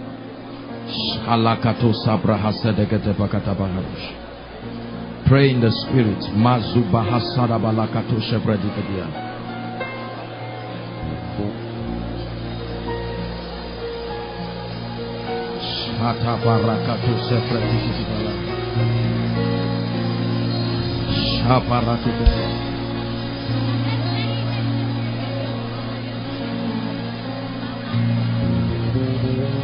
Anda barato sedegede balakatabus. Jete pakaruta sete pretekete barategete balada bakata pretekete beledebus. Janda kabra sedegede belede bakata barada balada bash. Please pray, don't be distracted. Shekroto suto barada balada bash. Shada balakata pretekete balada bash.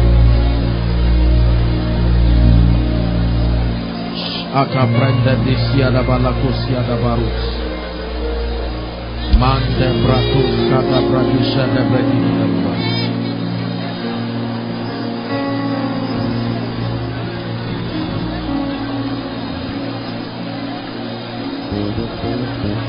Pray in the Spirit, don't be tired. Alaba de brahesa de balagata.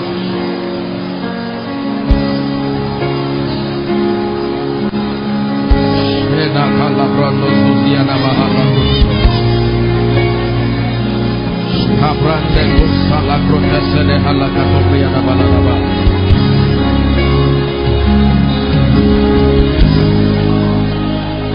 Shana Balakato Pradiana Baladaba Sige de Balada Brandes Calabradisha Tabahasana Balada Baladaba Shade Breteke de Bradagata Balagata Bradeke de Bala Shabrandege de barato sono protoko sono bradaga baladaba. Lekete predeke de barada baladaba sada priana baladaba. Shanda da kate barato sono pradike de baladaba. Shekete barando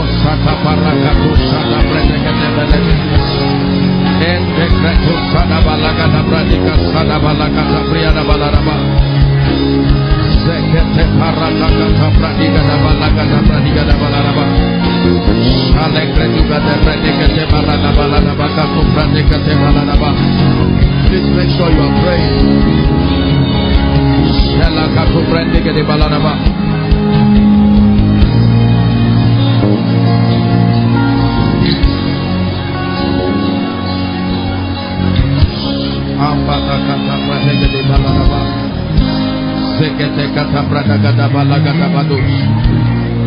Don't mind the weakness of your flesh. You go ahead and pray.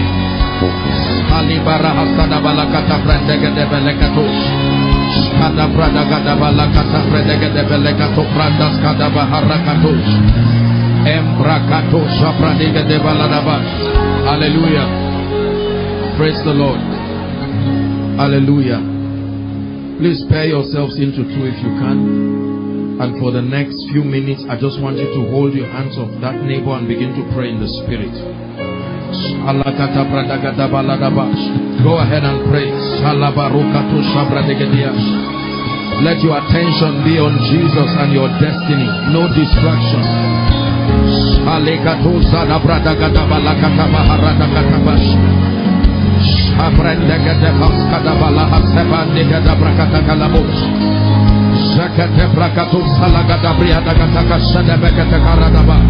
Pray, house of David. Intelena sana makata brada gada balakatos. Shebrende gasta brada gada balagada bradiga de balada. Legada brande soto parakatus shabradiga da balakata kariata kata. Shekete katabata katas. Shekete kete balakata brasada balada. Mande kata brade sekete lekata briada balada bakatus. Embrabakatus sodo brahete kete balakata bradiga da balada bas. Manda paka brada kata brada kata brada kata kata balakatus. Entelekete braskada barakata barikatus shabredegede. Rakata baranda kata brede keshele kata baradas. Praise, praise. Salakata brandegede lakata. Sekete breketo lasada bradagata. Embrace soto parado seketo shabaruta. Mande kalakato shekreto sadabalakata. Ekreto sadi bradagata. Jede kaduza briada balakata brakato shediakata. Shana mashana balakata bris. Eteketeketeketeketeketekete. Rakato parabado soto bradagata. Sharakato zabredegedegede balakato. Manta parado soto bredegete barakata liakata. Shimakatos parados keba shiba hasiatakan. Imbregeteketeketekete brakato zekete balakato shekeliana bakata. Shemakotos sobon shabaratos. Sheketeketeketekete. Rakata barakato bretekete bonkoto soto brekete. Inte zona katabria sanamash. Mande kato sabradika paroto sobreketekete.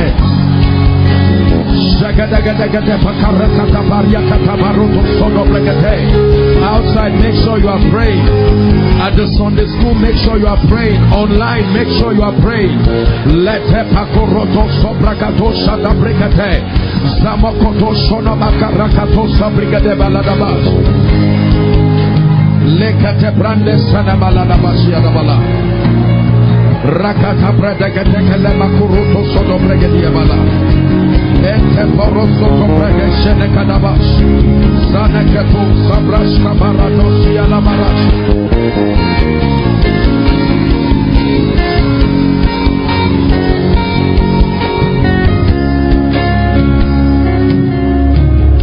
Hallelujah. Hallelujah.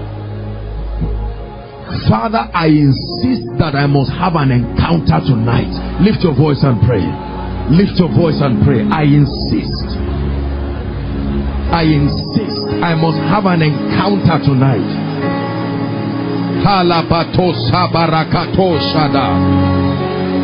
And asana malakato pratekete bahasedadash.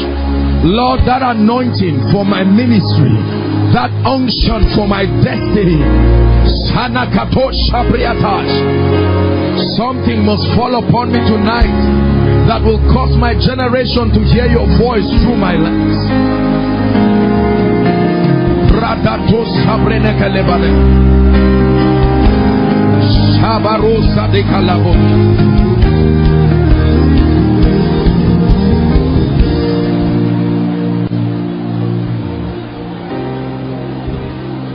We release the sound of the heavens, the sound of creation. Shekinah is here.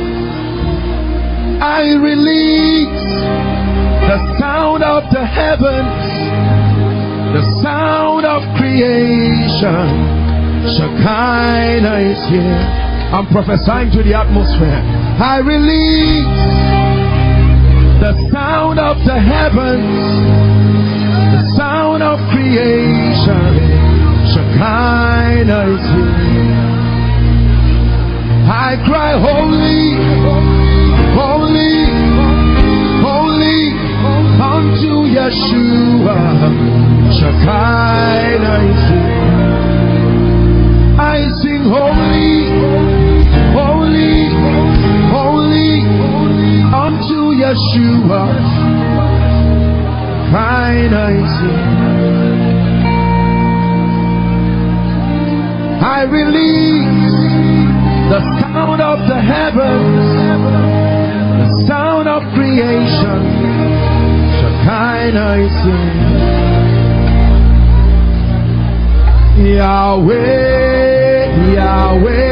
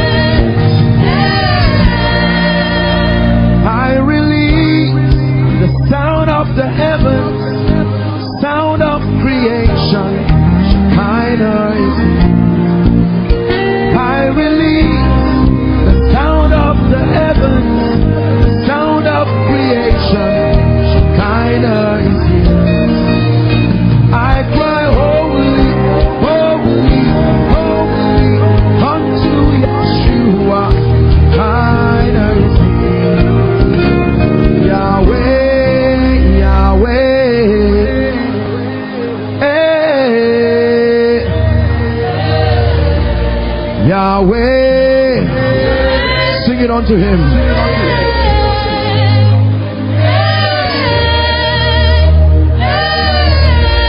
Yahweh.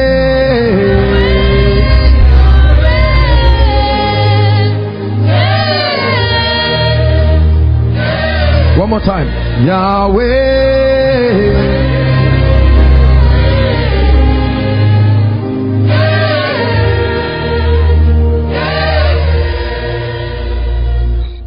The Lord is opening my eyes and I'm seeing a dove. This is what I'm seeing in the spirit.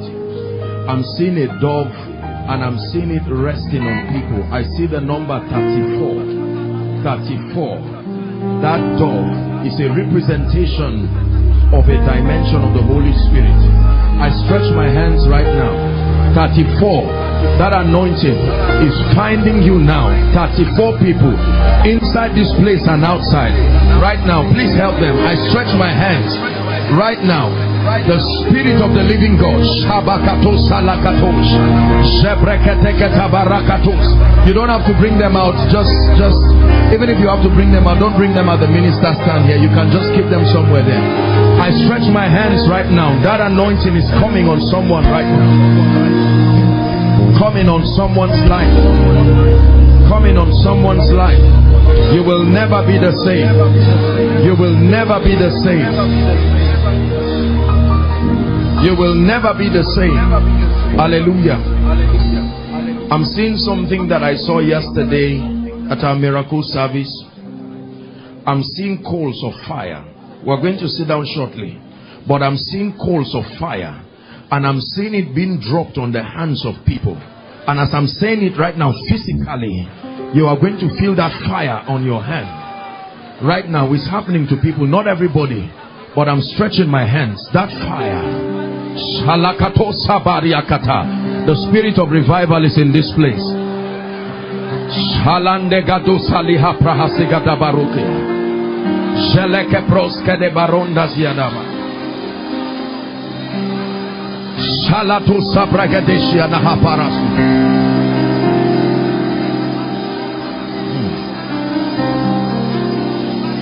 Yahweh, Yahweh,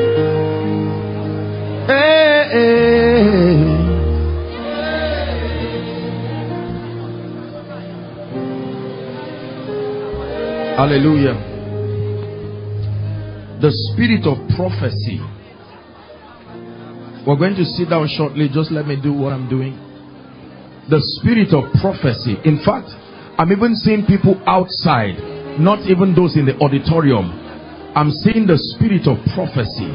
And literally, right now, people within here and outside, people are going to begin to laugh in the spirit and they will begin to prophesy. Right now, I release that grace. Please stop. I release that grace. Just a symbol. Let me hear it. Right now, I stretch my hands. In the name of Jesus, I stretch my hands. Please help them. Just bring them to the front and keep them. Whether you're an usher or not, please help them so they don't destroy anything. Right now, I stretch my hands. The spirit of prophecy, bring them out somewhere here. In the name of Jesus. You call it a total experience. That grace, that grace, that grace. In the name of Jesus. Habarando zakreto shadakarusa hiya hasabarikatosh. Kratos salabrandege de balakatosh. I release the sound of the heavens, the sound of creation. Shekinah is here. I release the sound of the heavens, the sound of creation. Shekinah is here. Fill me up, God. Fill me up, God. Fill me up, God. Fill me up. Please give me volume, Mike. Fill me up, God. Fill me up, God. Fill me up, God. Fill me up. Say, fill me up, God.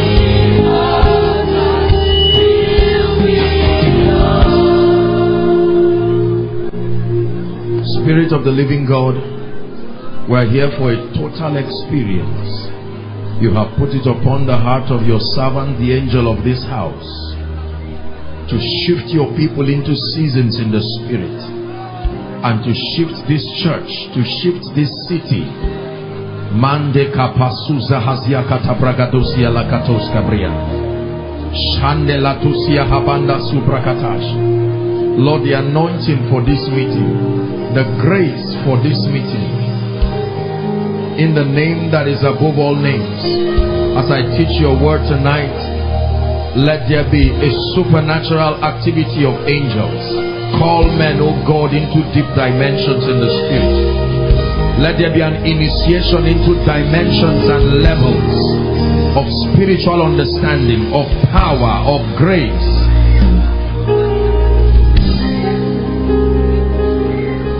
In the name of Jesus.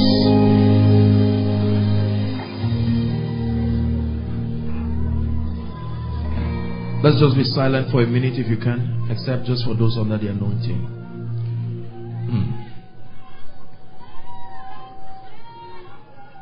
The Spirit of the living God is shifting us. Shifting us. Shifting us. I'm seeing a shift in the Spirit. It's like a wind that is blowing. A shift. It's an experience you will never forget. Whether you are online, at the Sunday school, outside, let that shift happen. We are spiritual people. We allow that shift to happen. That shift is happening right now in the Spirit. I shall pour out my Spirit upon all flesh. Your sons, thank you, Sam, your daughters will prophesy.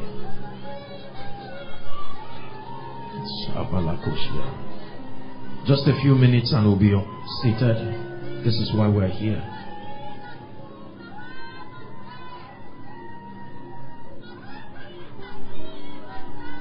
The Lord is opening spiritual eyes.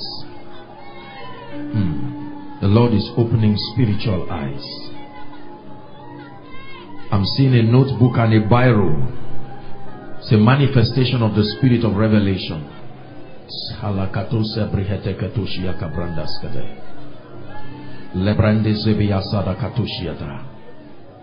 Never will you see things just from a physical standpoint. You will begin to see the spirit behind operations.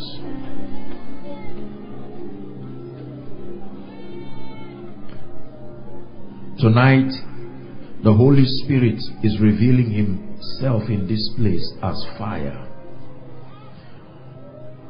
It's a mystery that we must understand. Fire.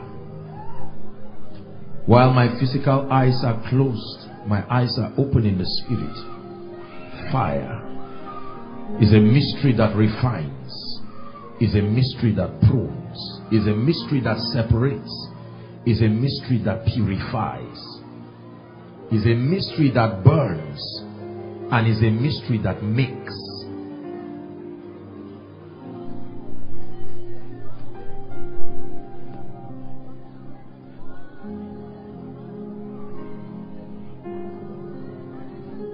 Blow, blow, blow like a mighty wind, Spirit of victory, cover us with your wings. Blow, blow, blow like a mighty wind, Spirit of victory, cover us with your wings. Please blow, blow, blow like a mighty wind, Spirit of victory, cover us with your wings. Blow, blow, blow like a mighty wind, Spirit of victory, cover us with your wings. One more time. Blow, blow, say blow, blow, blow like a mighty Spirit of victory, cover us with your wings. Sing blow, blow, blow, blow like a Spirit of victory.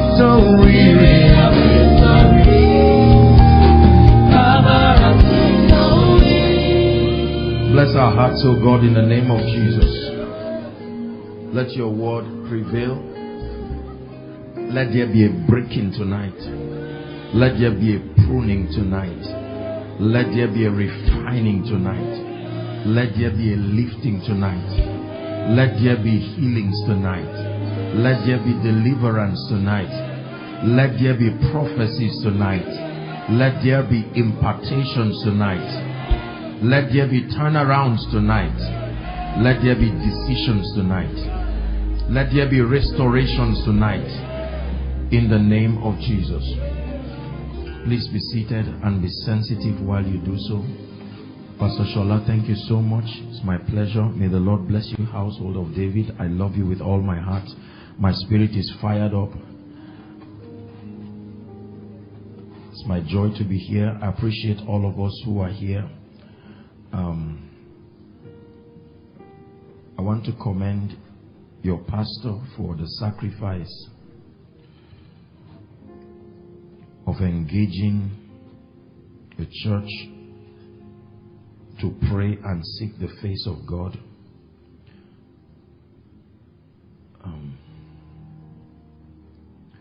Let me tell you something, brothers and sisters. You see, one of the secrets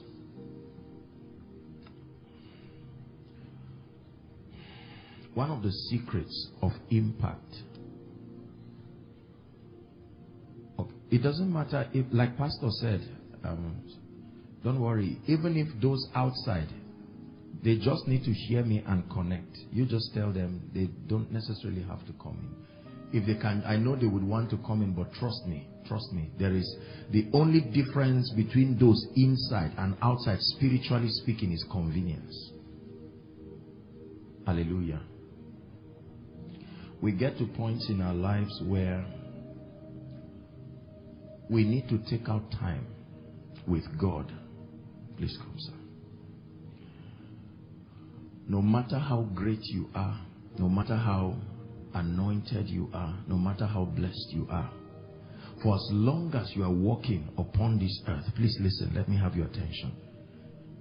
Times come, not once, not twice in your life, where you will need to dedicate moments, not a day. Are we together? To seek the face of God. Not just because it's a routine, but because the urgency that surrounds the season of your life. One of the keys to shifting people to the next level is that God begins to put a burden in them for the secret place. He won't tell you yet that this is what is happening to you. All of a sudden you will sense an unusual hunger. When a season has come in your life, usually you find out that the urge to stay alone, that calling into the secret place, are we together now, is already a sign, is an indication by the Spirit that you are wrapping up an old season and you are about to enter a new one. Listen, but this is also the area where Satan has mastery. If you miss that junction, it can cost you sometimes another 10 years to turn around and get back to that level. Satan doesn't just attack people every day. No, he waits for these kairos seasons. He knows. Remember, he was once the light bearer, and he knows that men move in phases and seasons. So if he failed to stop you when you were born, then he will be waiting for you when you need to go to the cross. He doesn't just attack every day. He left Jesus and said, I know another moment when I will meet him. That's why God will usually say fast. It's not just a religious activity. No. It's because you are building capacity for the seasons. There are many things in our lives, brothers and sisters, that demand extended periods of waiting upon the Lord. You see, not every decision in your life has equal implication. You don't need to fast to know what clothes to wear. You just need common sense and a sense of convenience. Are we together? But there are major decisions. Lord, who do I settle down for the rest of my life with? Lord, do I relocate in Lagos or go abroad?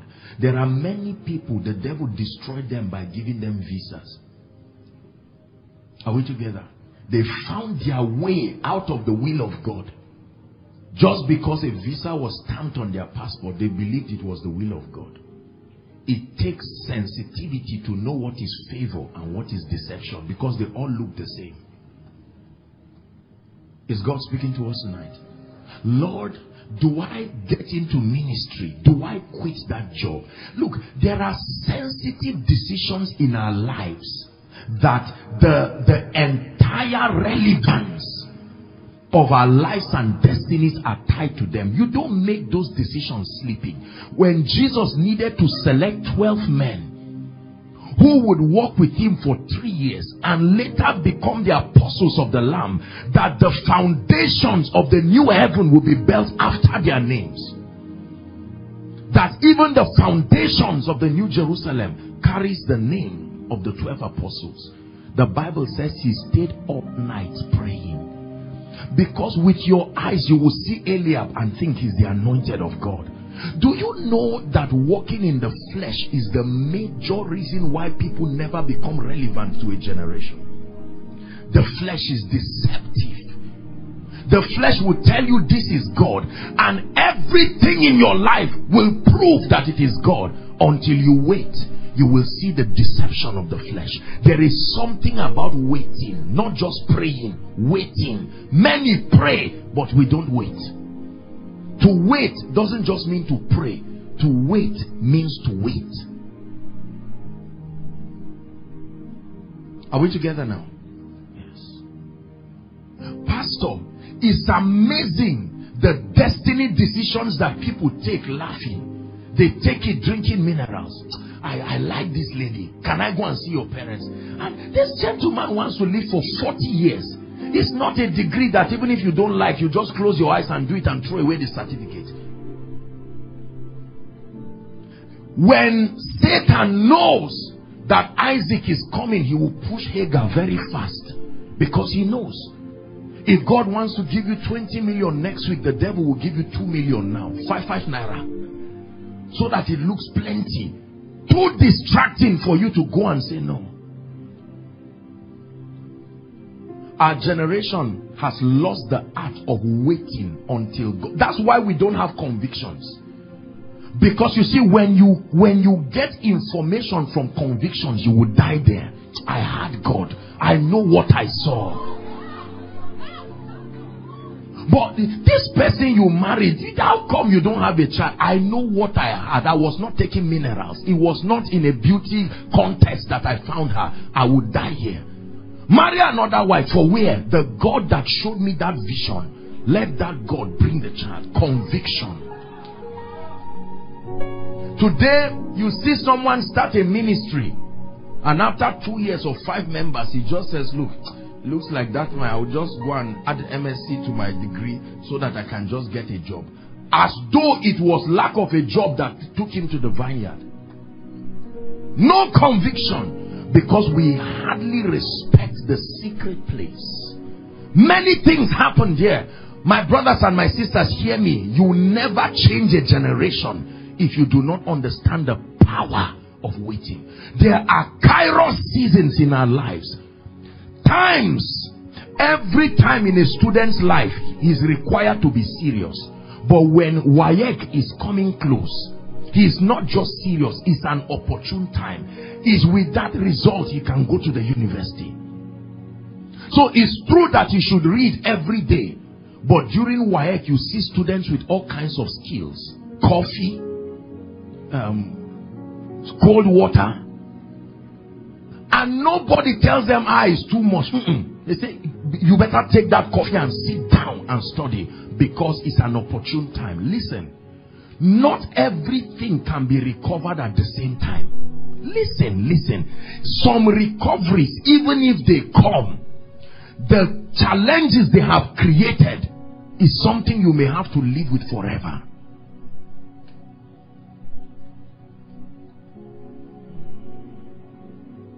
Are we together now? And it becomes more dangerous when you are a shepherd. Because you see, it's easy to be a follower. You just need to be sure and trust that the leader is hearing God. If he throws you somewhere, you call God and say, Lord, I followed this man diligently. Look at where he took me now. But when you are a leader, you have to be sure you are hearing God. Because you see, there is a way that seemeth right unto a man, but it is the end. So you can be thinking you are right for 10 years. Then the 11th year you find out you are wrong. But within those 10 years you have mentored people along your error. And then by the 11th year you don't know how to turn now and start saying sorry. Hi. So the boastful statement I made in year 8 and 9 was still a lie.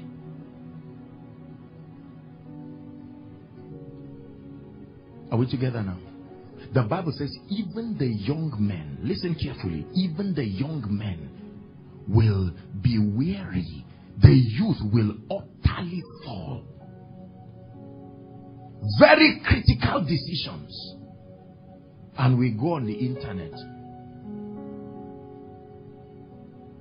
What to do, ministry or business. Enter. And we smile. And then we sit down and wonder why God cannot trust us with the grace for a generation. Listen, it's one thing to have the anointing upon you as a believer.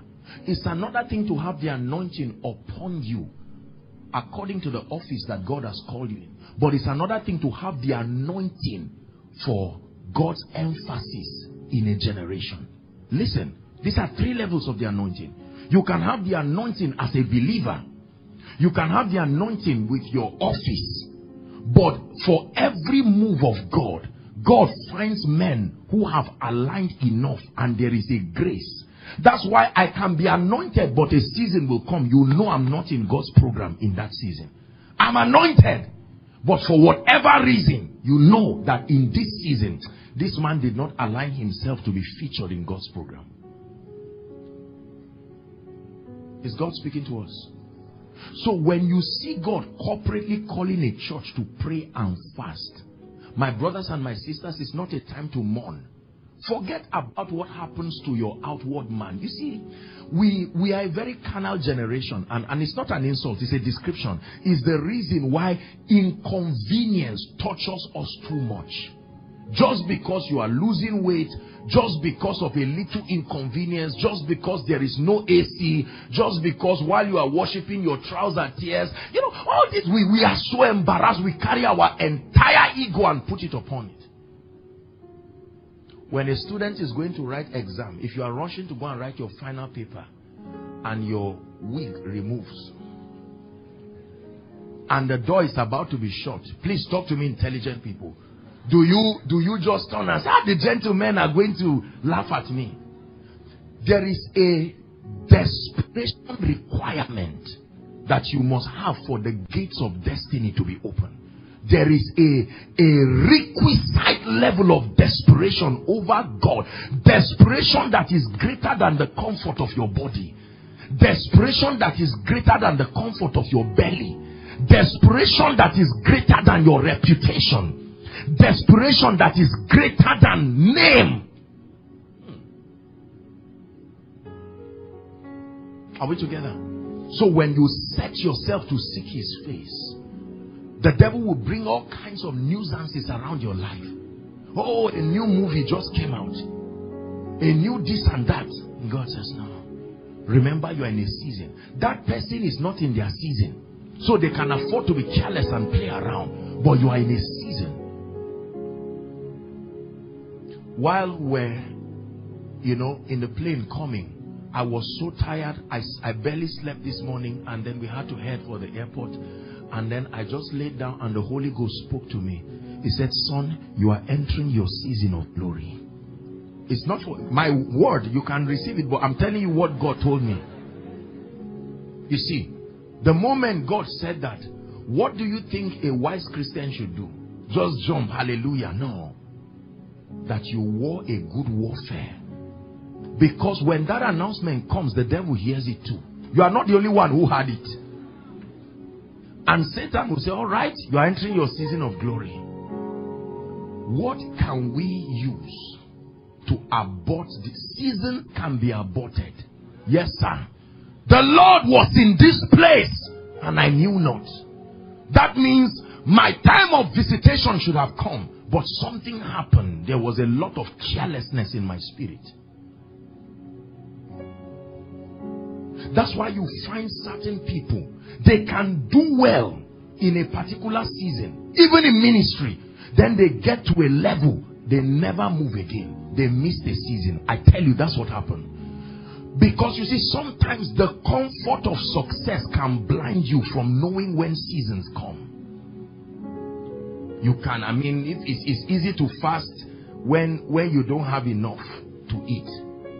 You have a justification that is already tilted towards fasting. So you can as well just fast. But what happens when you are comfortable? It's harder to seek God when you have results than when you don't. So I assume that all the people inside here and outside are people who are truly passionately seeking God. There are meetings where you must love God to come. If you really came for that meeting, then you love God. Are we together? It takes hunger. It takes hunger. My brothers and my sisters, this glory, this power, this grace that we see, God is not a magician. It doesn't just fall on people. Don't mind people who just make it look like you just go and fetch it anywhere. No, sir. Not everything in the kingdom is a gift. I've told you this. There are things that are rewards. There is no shortcut to it. No matter how healthy a woman is 9 months straight. You don't give birth to a child. No matter how healthy the child is, you don't give birth to a child who just jumps down and says, I'm so healthy. No. Whether you give birth to the child in a hospital in Buckingham Palace, is going to be from crying to sucking and then grow. Some things in life cannot be hurried. You have to just pass through it. What you don't pray that the season be accelerated. You pray for grace to pass through it. Until you finish that spiritual curriculum, the class you miss will tell in life. You can miss lectures in the physical and read up and write an exam, but not destiny. I can look at you and know that you miss character 101, character 501. This one, you press for the anointing, but you miss this area. Are we together? So we are not here tonight just to celebrate miracles, although that will happen. But I'm telling you, tonight is a night where God wants to give us an encounter with dimensions.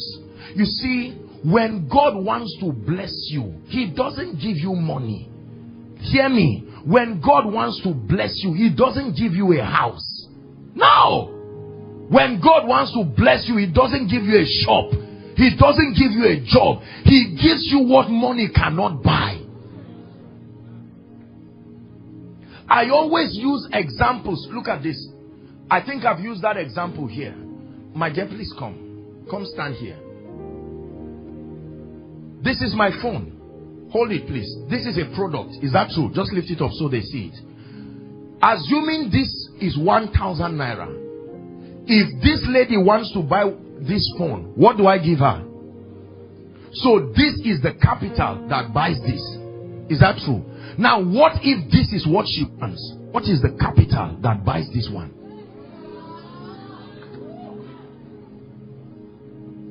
If it's true that this is what buys this, then what is it that buys this? The name of the capital that buys this is called true riches.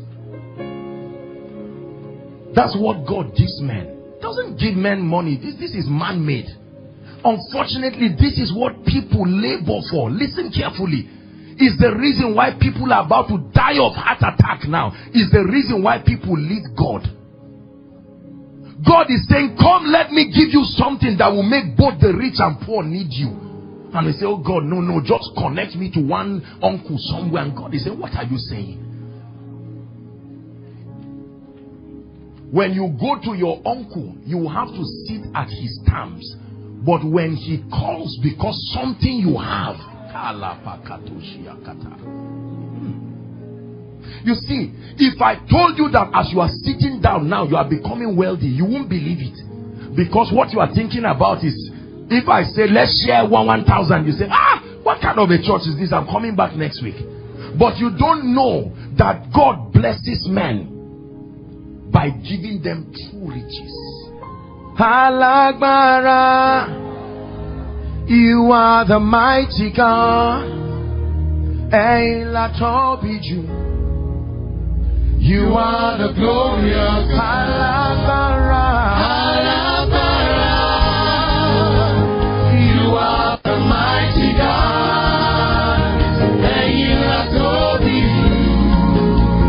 You are the glorious God. There are many arrogant Nigerians who will never pay attention to the word because they think it's a distraction. We have been indoctrinated that church is just an avenue for men of God to raise money. And so every time we come, we just look at it and, okay, this one that is coming, now how much am I giving? No, sir. No, sir.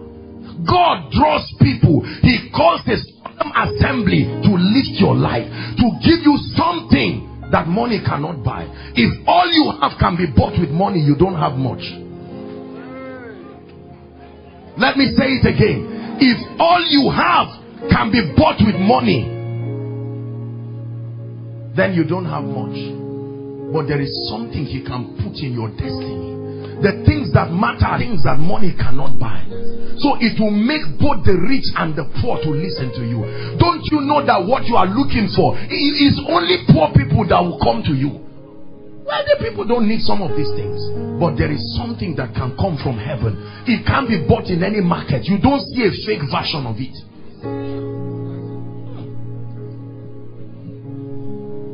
That God can put something in your life and you can run back home and say, Mama, I found a key. She said, you mean you got a job? He said, no. If it was a job, I wouldn't dance this much. I found something. What is that something? I found a key. A key that will make a generation hear you. I found a key that will make both the rich and poor to sit and listen. I found a key that vetoes your background, vetoes whatever territory. What is that key? I found it. That key is a man. It's not a thing. It's not an object you turn left and right. I found a key. Have you found it? There are people who have found this thing. I found your word. I did eat it. It was a joy and a rejoicing. When I found this thing, I rejoiced. I knew my life, it was over. Some of us who didn't have the privilege of coming from good backgrounds, what is your bailout system in this wicked world? Where someone can look at you and say, I know your father. You are as poor and stupid as your father. But when he puts it upon you, Jesus. Please sit down and listen to what I'm teaching you. Your pastor put this meeting because he loves you. The thing we are chasing for will never give us the result we want. Find out the various reasons why you are distracted from spiritual things. Number one, naira and kobo.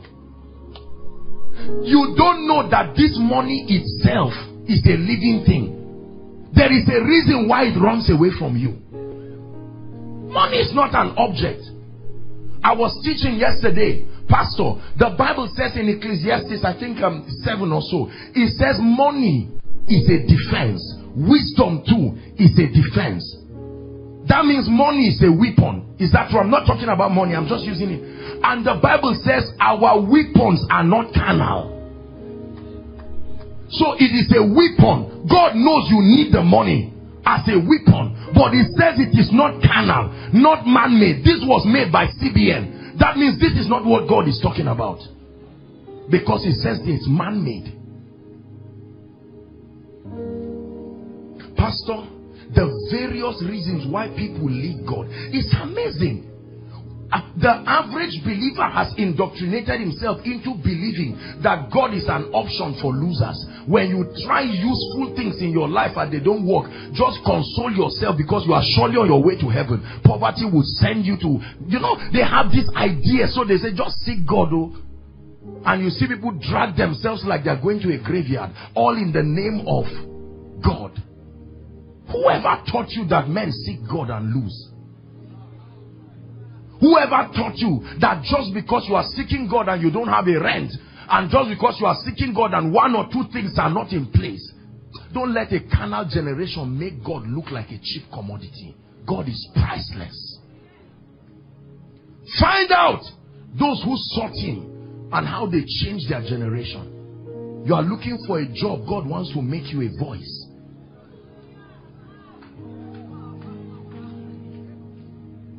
You are looking for a little opportunity to build a small duplex, whereas God wants to make your name a key to men's destinies. That someone can come and say, well, I graduated with third class, but I just had to greet my uncle before coming here. Say, who is your uncle? Say, Pastor Shola. Say, Pastor Shola is your uncle. Come, you will be my secretary. Sorry, sir, I said I studied. It's not about what you studied. If Pastor Shola listens to you, then I know that you can come here. A man can become a key. God told me this years ago. Listen, he said, son, if you will make men see me, there is nothing I will not give you. I think you've heard my story. I'm sorry I'm starting this way. You can see that. Just let me do what I'm doing here. I came to bless you. Pastor, years ago, I went to Ibadan. There's a hotel called, what's the name now? Uphill. Premier Hotel. I remember going there years ago. It was night. And I went there. I knew that, nobody, how they didn't even throw me out of that place is even a miracle. I went there. There was no place to sleep. There was no money. There was nothing. I saw wealthy people coming. They just parked. They went and I looked. I said, oh dear. I saw small children of rich people just jump around and touch anything. They are not afraid whether it breaks or not. And I was just watching. How unfair life can be. It was night there. I had to come down and look for a church that was having a vigil. Not because I wanted to attend a vigil. Are we together? And I stood in front of that hotel. I said, one day, God will bring me here with honor. I may not have what it takes in terms of business prowess or whatever achievement, but I have someone, a real Godfather. A few years later, I would be ushered to that same place. And at the highest, the suite there. I went with this, my gentlemen, and they were swimming, they were jumping, playing table tennis, and I was looking at them from my window. I said, God, you told me this. You told me that if I walk with you, no man will laugh at me for long. You told me. There is something God can give you that money cannot buy. So when he calls you and says, my daughter, seek me, my son, seek me, forget about the hunger that happens for 30 days. Because whether you are fasting or not, many of us, the hunger is still there. So it's better for it to be there for 30 days and then live for the rest of your life.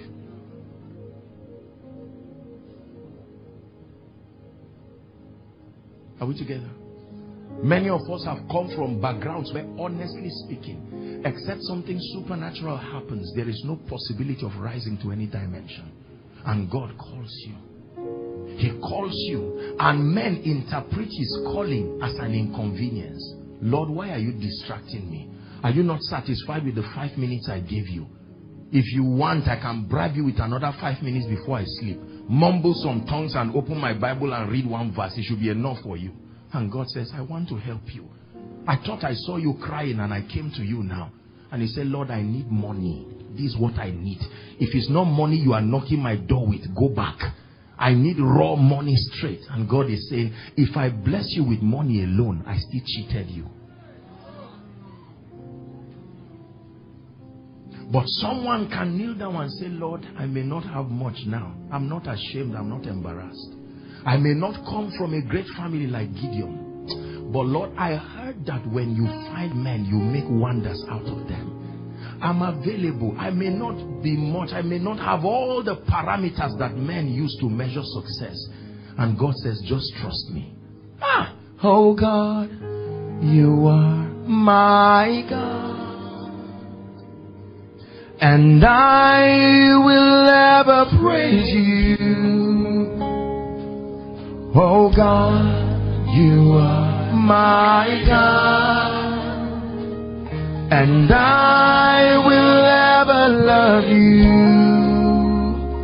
Oh God, you are my God. And I will ever trust you. I will seek you in the morning. And I have learned to walk in your ways. For step by step you lead me, and I will follow you all of my days. One more time, step by step. For step by step you lead me, and I will follow you all of my days. Oh God,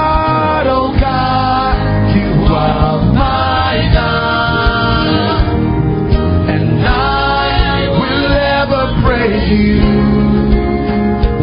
Oh God, you are my God, and I will ever praise you. Listen, sit down. I'm starting my teaching tonight by reorienting your passion for God. God has monetary value. God has destiny value. God is not just an option that adds to the thing in your life. So I'm a spiritual businessman.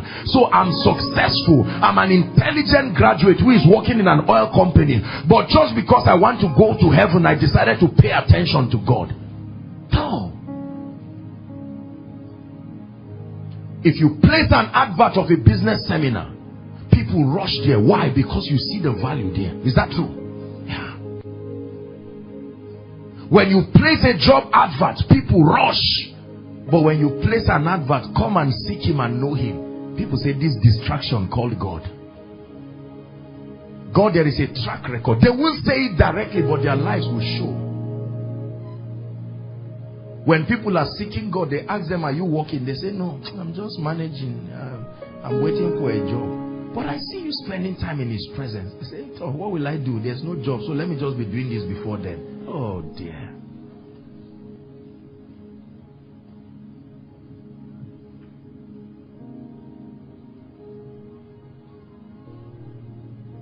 I have learned that this, my God, when God holds your hand and decides to lift you, Pastor Shola, it will amaze you. You will stand in awe and join those clapping for you to wonder and say, God, who are you? Could it be that I don't know you? Is this how you lift men? Is this how you can turn a man's life around? Do we not know that Saul, when did Saul become a prophet? And God says, when you add me to the equation of a man's life, I've said it, 1 plus 1 plus God is equal to any answer he wants. 1 plus 1 is 2, but 1 plus 1 plus God can be 1 million. Listen to me. Let me challenge you here. If in case you just came for this meeting just because you felt your friend just pressured you to come and you're saying, okay, let's while away time, it's a Saturday, I want you to change your mind. See it as someone calling you to say, I want to change your life. Pastor, you know, we say this all the time. One encounter in God's presence will change people's life. They just say amen, but truly they don't believe. When you hold my hands, everything becomes possible.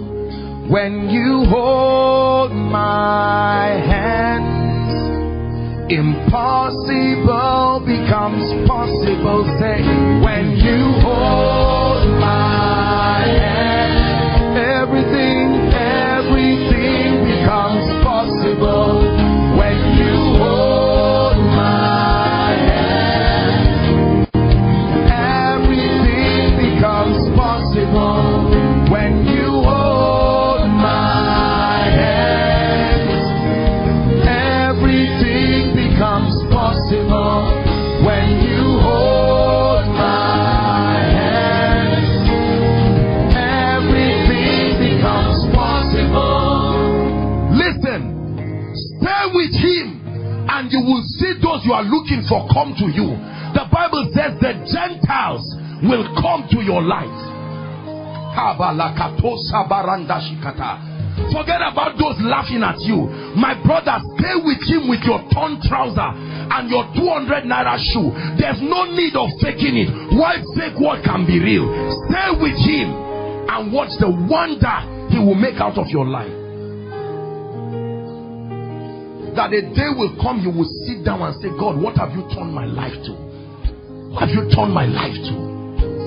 I can tell you that this God we serve is not a scam. Don't get used to people cheating and defrauding you and add God to the list.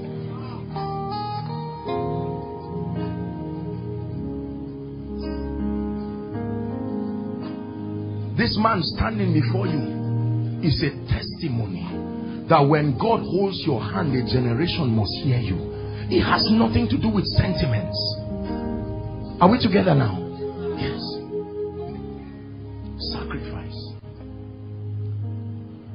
Let me tell you a very humorous something that happened. I went somewhere to preach, and you'll notice there's a lot of scarring in my face. I went somewhere to preach, and it was a big sacrifice there. And I mean, after the whole thing, I don't know whether it was the water or something, and I mean, this thing just messed up my face and all of that. And I turned, I said, Lord, all this sacrifice I'm doing, this is for the gospel. My face is paying the price, and everything is paying the price.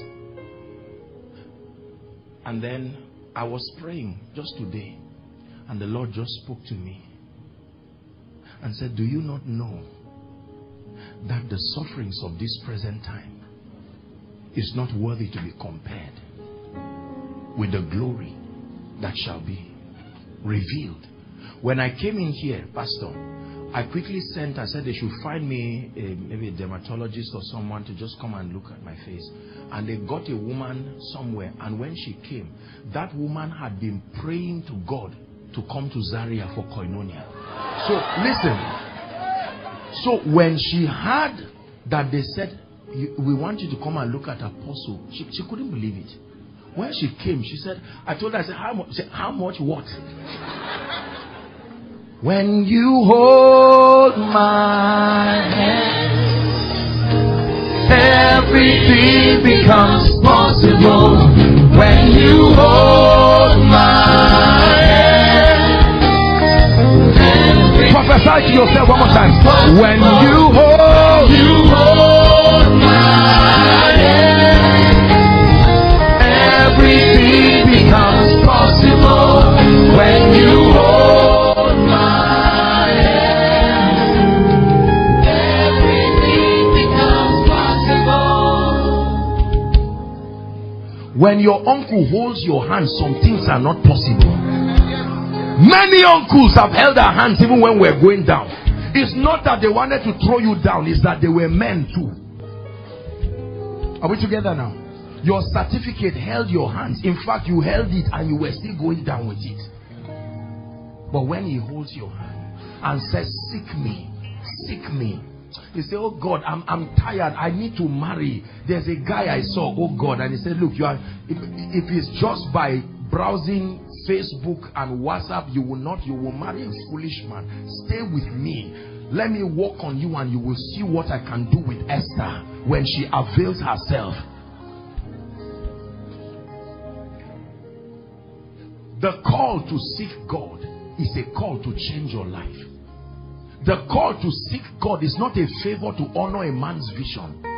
The call to seek God and wait upon God is not an inconvenience just to come and repent when you have sinned. No. God is saying, I have heard your cry. Prepare a solemn assembly. I want to visit you. I want to change your life.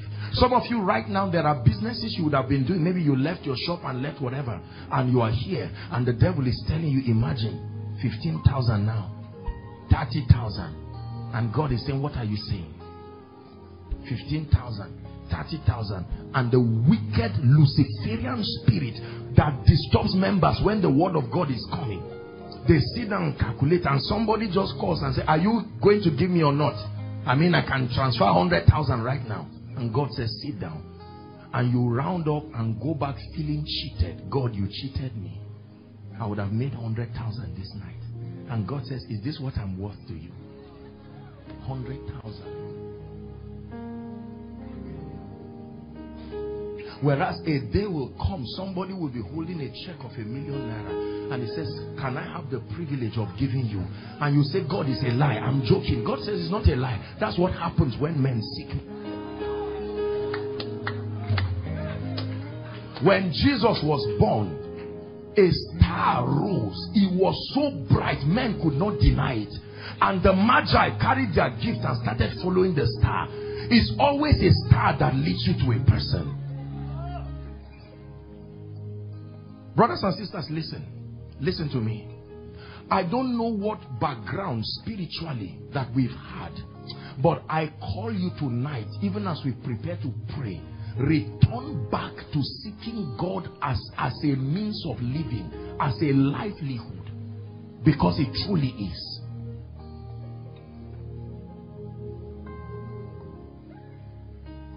Don't see God as some part-time distraction. Angry while you are opening your Bible in the morning. Oh, Psalm 60 now. Guys, this psalm is long. I thought it was 12 verses. Is it that the devotional made a mistake? What is all this one? I need to hurry up. You see, that is a very wicked spirit, because he wants to destroy you. But you can go and sit down in a man's office after 6 hours. He said, you are still here, be patient. He said, you are just happy that he passed and was aware you are there.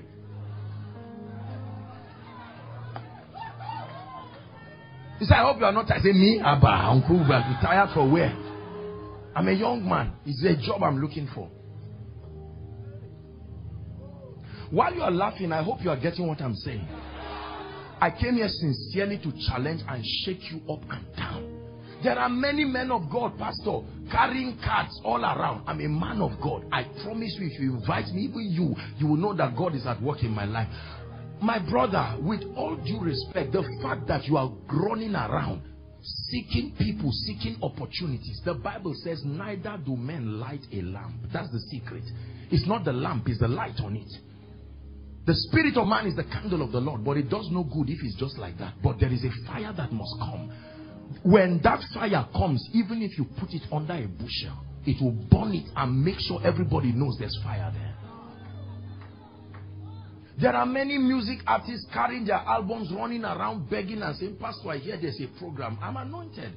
The other day I thought you heard my song. Didn't you like what you heard? See, those is a wrong approach. It's an analog and wicked approach that leads to bitterness and envy. The greatest way to publicize yourself is to remain in the secret place.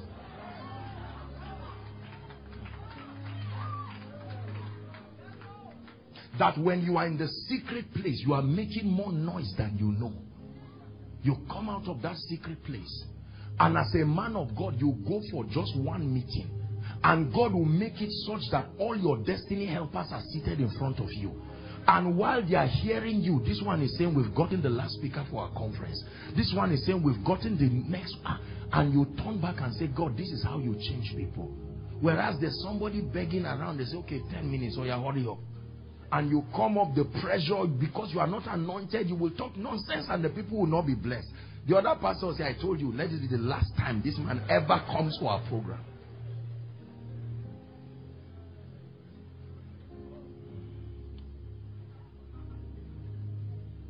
It pays to seek God, not just serve him. It pays to seek God. We seek his hands. We seek his miracles. We seek anointing, which is not bad. But my brothers and my sisters, none of this is the face of God. You must be passionate. Passionate. Seeking God will cost you a lot. Let me be very honest. In the name of honesty, let me open you up to the truth. Seeking God will cost you a lot. The Christianity of convenience while you are seeking God is a joke. The convenience comes as a reward when you have found that which he gives you in the secret place. And sometimes we have to be honest. You see, as men of God, sometimes we make the mistake of pitying people who are starting out with God, and we make them to compare their lives with our current results and rush them out of their seasons of training. Are we together now?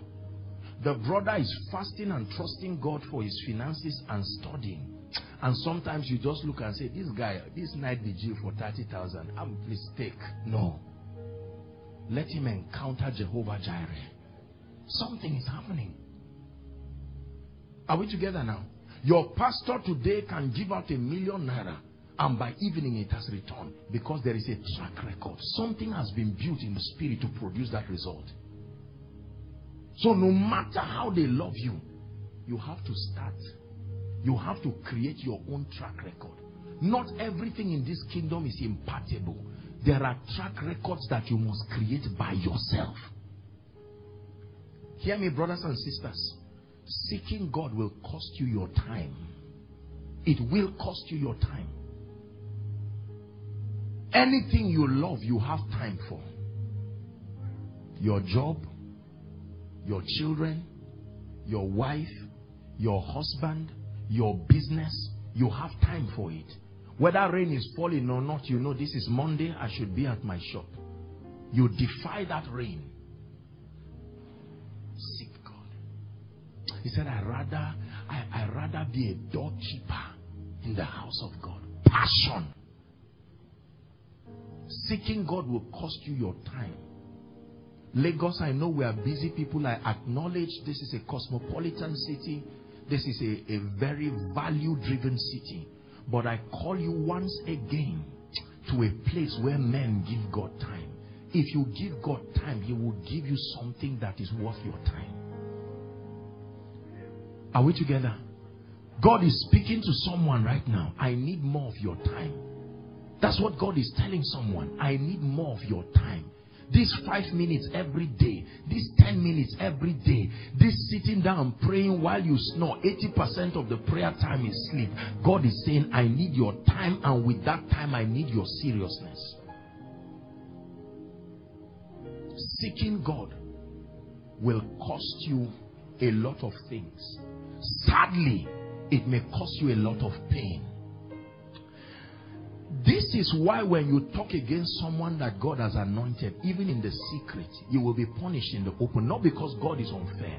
The sacrifice that it takes to attain that level in the spirit is a sacrifice God guards with His own jealousy. He said He suffered no man to do them wrong. Yea, He reproved kings for their sake, saying, touch not a believer, mine anointed, not the anointed, my property. Don't touch my wife. Are we together now? Are you ready to go through the pain that it will take to seek God? Don't just look at the glory. It takes pain. Because sometimes in seeking God, you will be strange. You will be against status quo. Men will misunderstand you and say, why is this lady always running around church? So this is how far this husband thing has become. Harper, take it easy. And you will feel stupid for seeking God. You will feel stupid for coming for prayer in the morning. And you will almost be tempted to say, Pastor, I think God has calmed me. Let me just go back. And God says, just when your miracle is coming. I've made up my mind that if I perish, brothers and sisters, I perish. But me and God, it's a salt covenant, inseparable. It's not because of what He's doing today. I love Him desperately and truly. There's no amount of pain that I will not go. Pain means nothing to me when it comes to the love, my love for God. We're a very pain-averse generation. And pain is something that you don't intentionally go and embrace. However, every successful person knows there is a pain factor. I wish that I were lying. I would have just apologized to you and say, okay, I'm joking. But I'm very serious. The birth of anything valuable is painful. That includes your destiny. Ask every mother here, they will tell you, no matter what kind of prayer warrior you are, no matter how supernatural the birth is, the memory of some level of travail. So whoever told you that your destiny will just come as a platter of gold, my brother, my sister, it will take a price. It's costly. The bigger the destiny, the bigger you will need to push. It is as soon as Zion travails that she will push forth. There may be a man or woman of God sitting here and outside hearing me. You have seen visions of the great ministry that God is calling you into. But my brother and my sister, it will not just happen by running around and hoping and buying, finding how much a suit is and how much a good tailor can sew you traditionals. That's not how to prepare for ministry. You prepare for ministry that way, you won't last 1 year. I guarantee you. Is to stay in the secret place. Are we together now? And it will cost you pain. There are times that others will go ahead, and while you want to join them, God says, you wait. And God will say, no, don't rob me. God, I want to enjoy life too. I'm a social person too. And God says, for 2 weeks, you are not going on Facebook. He said, God, did I do anything wrong? No. He says, it's my training for you. And he says, so God, just me, you now isolated me.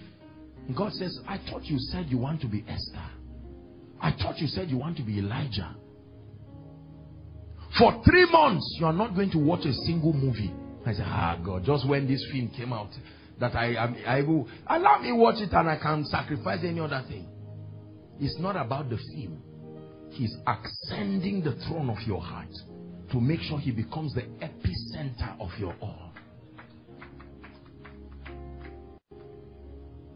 Are we together now? There are times that you just receive your salary and God says, carry your salary on your way to household of David. Meet Pastor Sholan. So you say, no, this is a devil. God doesn't work like that. This has to be a spirit that is not of God. And God says, well, I've spoken once. It's your responsibility to hear twice. I've spoken. And you carry it and feel like a dead man while you are coming to church. Even while you are praying, as people are dancing, you are standing. Why am I doing this? Now listen, you are laughing. But you see, it's because I'm acting it, that's why you are laughing. When it is happening in real life, you will not be laughing. It's a sacrifice. They say sit down, you don't even know when they said you should sit down. You are standing. Somebody taps you and says, are you aware? They say, oh, sit down. And then you carry that seed. And you are just angry at pastor while you are standing. God, this is rich man. God, what are you doing to me like this? And you drop that seed. And don't even have a transport fare to go back. Don't be ashamed of your pain. Many of us think it's unusual. It's because many of us, now I'm speaking apostolically. I know that this is a church of great leadership. But many believers are not mentored properly to know that that pathway is normal. There's nothing unusual as in finishing a service and not having transport back. Many people have paid that price. It's not an attack. Trek home.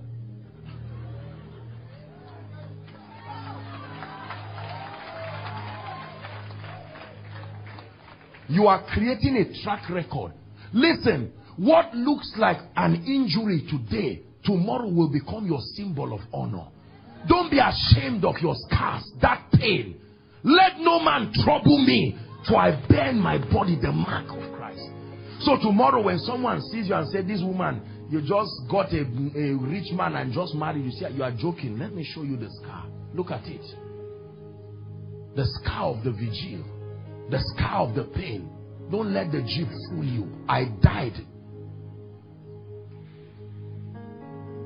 Do you have a track record in the spirit? Demons see it. Don't just stand up and say, in Jesus' name, go.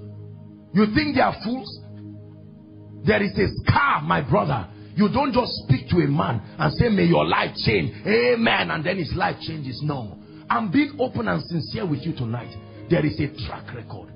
The situation you are going through now, it looks like God is silent, whereas heaven is cheering you. Write your story, my sister. Write your story, my brother. Let it be that once upon a time I trusted God. I had Gary, no sugar. I still called on him. It looked like he didn't answer. And I said, Lord, whether you bless me or not, I love you. And heaven says, you passed the test. You passed the test. It was never about lack of sugar. It was about loving me with Gary or not. That means if I give you a Jeep tomorrow, you can look at that Jeep and say, Jeep, I loved God before you came. And don't you ever think the sound and the luxury behind you will distract me. There are many half-baked believers that are swayed here and there. 1 million naira comes and they drive God out and say, God, I need space. This 1 million is too big. Sorry, I have to evacuate you for a while. God says, I'm going. No problem.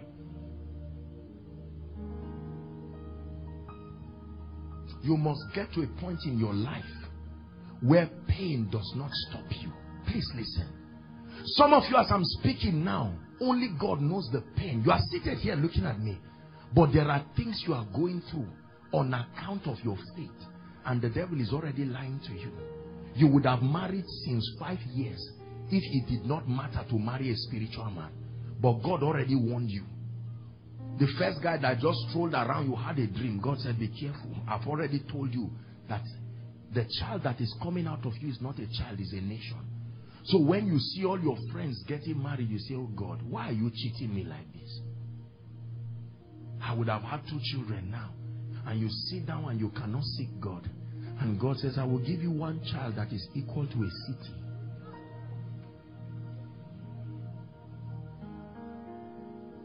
Believers, hear me. The waiting process of building a track record with God, Pastor, is the hardest phase in a believer's life. Because those are times when you will pray and it will look like God will not answer. You can sit down and malaria is killing you. And then while that is happening, sorry to use that term, someone comes and the Lord says, pray for the person. You will lay hands on the person and he falls under the anointing and leaves. And says, my God, you are anointed, while you are shaking like a leaf there. Say, Lord, where is the balm in Gilead? And while he's talking, you are there. Your ego is on the line. And you are saying, God, why won't you answer me? He's teaching you that it's not all about miracles. It's about your trusting him. You have to trust him beyond results. Are we together? While you are serving God, somebody will just send a nonsense text. I'm seeing you backsliding. Something is wrong with your spiritual life. You say, when I'm fasting, who is this? What demonic insight is this brother getting from where? And God allows it to see your spiritual stability. If that one text disturbs you, how will you manage the persecution of having a crowd? Don't be fooled to think everybody will love you. It's an exam you are writing. One person just sent a text, I'm disappointed. You didn't come for the meeting. You have not gone anywhere and you're already becoming proud. And you are there waiting on God. Say, God, what did I do wrong now? You that told me to wait, can't you explain to them that I'm waiting? And God keeps quiet. And just that little test, you can't pray again. I'm proud. Am I proud? And God says, Mr. Man, on your list of membership here, you wrote 10,000. And one text has already destabilized you. Yet you want to command 10,000 people. What happens when a whole family stands and says, we hate you, you are a devil? That means you won't preach again. So God is training you. You are looking at anointing, but God is saying no. Don't you know that greatness is a burden? Much more than the crown. It takes stamina to stand on that stage. If you are not strong, it can throw you. Success is like a knife. It depends on how you hold it. You can hold it in a way that it will kill you too. What happens when people look at you and say you're a lousy lady? I thought you were an anointed person. Shame on you. You go back and say, shame on me. I'm sorry, have you observed anything wrong with my life? But when you have been trained in the spirit and you know him, anybody can look and say, okay, God bless you, it's your opinion. And thank God it's me and God that are needed for my success. Can you look at the storm and still smile? And they say, why are you smiling? They say, I have wired myself to smile regardless of what my eyes see. And they say, when did that happen? When I was trained. When I was trained. Pastor, have you seen people collapse because they stole their car? They wake up in the morning and stand in front of the garage and say, no, it's a joke. Honey, where is this car? Say, I thought we were in the same room. I say, no. If it is a joke, stop it. My hard-earned money, 15 million has disappeared like that. No, I won't let this happen. And the man is talking, and then you find out he's not coordinated again. The next thing, he has fallen. Let me tell you, I know that we're human beings, we react in different ways, but that thing is a proof that car is seated in a throne somewhere. I'm not saying to be irresponsible over whatever God gives you, but to fall down because of metals, that's quite a level of degradation there. I will search for you, and I will find you, and I will find you with all my heart. I will lift my hands to you in worship, and I will worship with all my heart. Seeking his face will cost you a lot. You will be misunderstood. Your siblings, you see, every time you are serious with God, It brings judgment to anybody who is not serious with God, because your life is an epistle. So usually they feel irritated. Let's assume, for instance, that these are brothers from the same family, and this gentleman seems to be passionate about God. One day, this guy will talk to him and say, oh, please don't insult us just because you are praying the other day. You see, it's already a reaction. It will pain you, let me tell you, because people will look at you and say, prayer warrior, you have eaten and left plate here, you didn't even wash it. They will take little things and magnify. It's not about the plate. It's about the annoyance. They just found a plate as the scapegoat for expression. As if you are not human again. You just see a beautiful lady. Ah, this is a beautiful prayer warrior. I can't believe this. You mean it? As if you will never marry again. You see that kind of thing.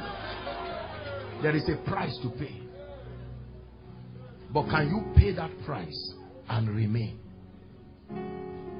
What of the attacks that come?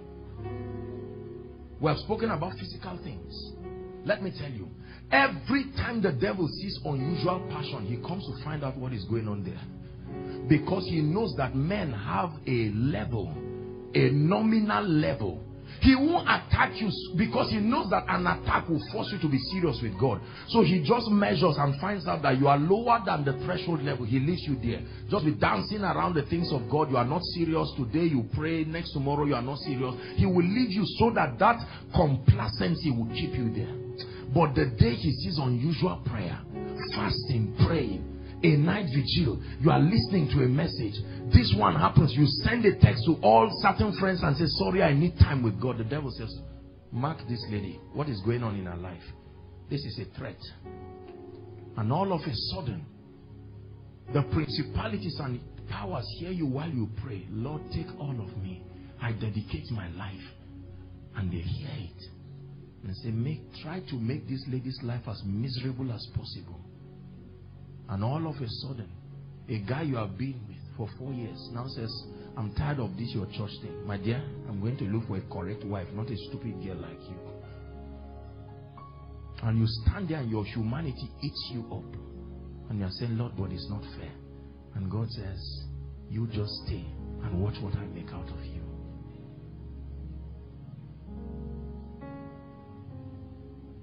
It takes a lot to be mighty and to be used by God, to become a voice that a generation will hear.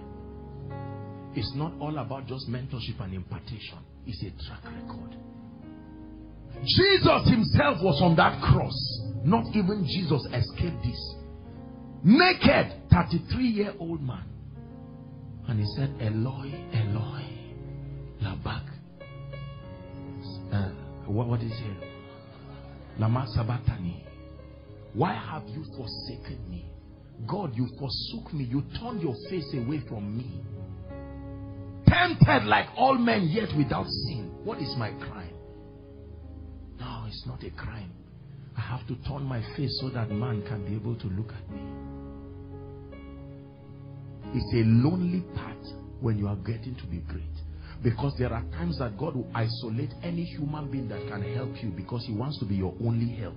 So in a strange way, those who would have helped you, all of a sudden, somebody you know that your tears, you just say, Uncle, help me, and in 5 minutes an alert comes. You now say, Uncle, help me. Plenty times, and no text returns. It's not always an attack. God is saying you are in a season in your life where I need to teach you that I am supplier. There were times in my life, let me tell you, I did everything I knew to do. You see, this is a revival conference, and so I'm opening up to you. You will see what God is doing in my life now and just think, oh, I just snap my finger and say, Lord, where are you? He say, I'm here. It's not true. There were times I did everything I knew to do. Lord, where are you? Anytime you hear God silent, it's because he's carrying you. It's not because he has left you. Let me repeat. Anytime you call on him and it looks like he's silent, then you are not the one carrying yourself. He's holding you. Lord, where are you? Help me. Help me. Send bread, even if I'm not obeying this principle. Let me eat today, then you can continue teaching me tomorrow. And the heavens still remain closed. There is something that tears must do to you. Because it is in your crying you gain compassion. Tomorrow now, when you stand before a lady who says, Pastor, I've not eaten, there is a memory bank in your experience. You know what not eating. There are people who are too innocent to be used. There is no track record that relates to... And let me tell you another thing. The ministry God is sending you to will determine the experiences you must endure. You must take a sample from everything you will be saving men from. It must be captured in your experience. This is a painful revelation. Believe me. Pastor, I don't just work in the healing ministry today just because I'm anointed. I've had fungal infection that ate my head. From nowhere, it just came. I said, what is all this nonsense? Many years ago. I was a very little boy, and that thing happened to me. Pastor, they stopped me from going to the dining hall to eat with other students. So I would stay alone. And sometimes there would not be water in that school. I would have to put my head in the rain outside, so that rain will just fall, so that I can rub a lotion. If I pay for people, or I buy maybe bonds or something, they won't collect, except I pay and then they will pick. So today, when I see someone somewhere and the Lord opens my eyes to see that someone is in pain, the anointing, you see me point my hand there to that gentleman? You see, it's because of compassion. It's not just anointing. I'm not faking it. Oh, be healed just for the name. Because when God opens your eyes, you remember. When I stand and I see someone crying, there is something in my life to relate with. What do you have in your track record that can create? Compassion is not generic. To be kind-hearted doesn't mean it to be compassionate. There must be a history that can attach you to people's pain. Please, if you're a man of God here, hear me. Don't waste your pain. It's a track record. You will need it for the people God is sending you to.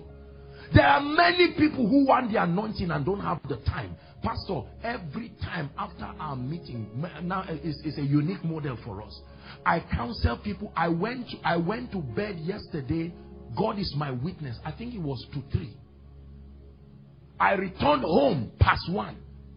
Because people come from all over, within and outside this nation, and the only time I have to see them is just that night. I have to see them.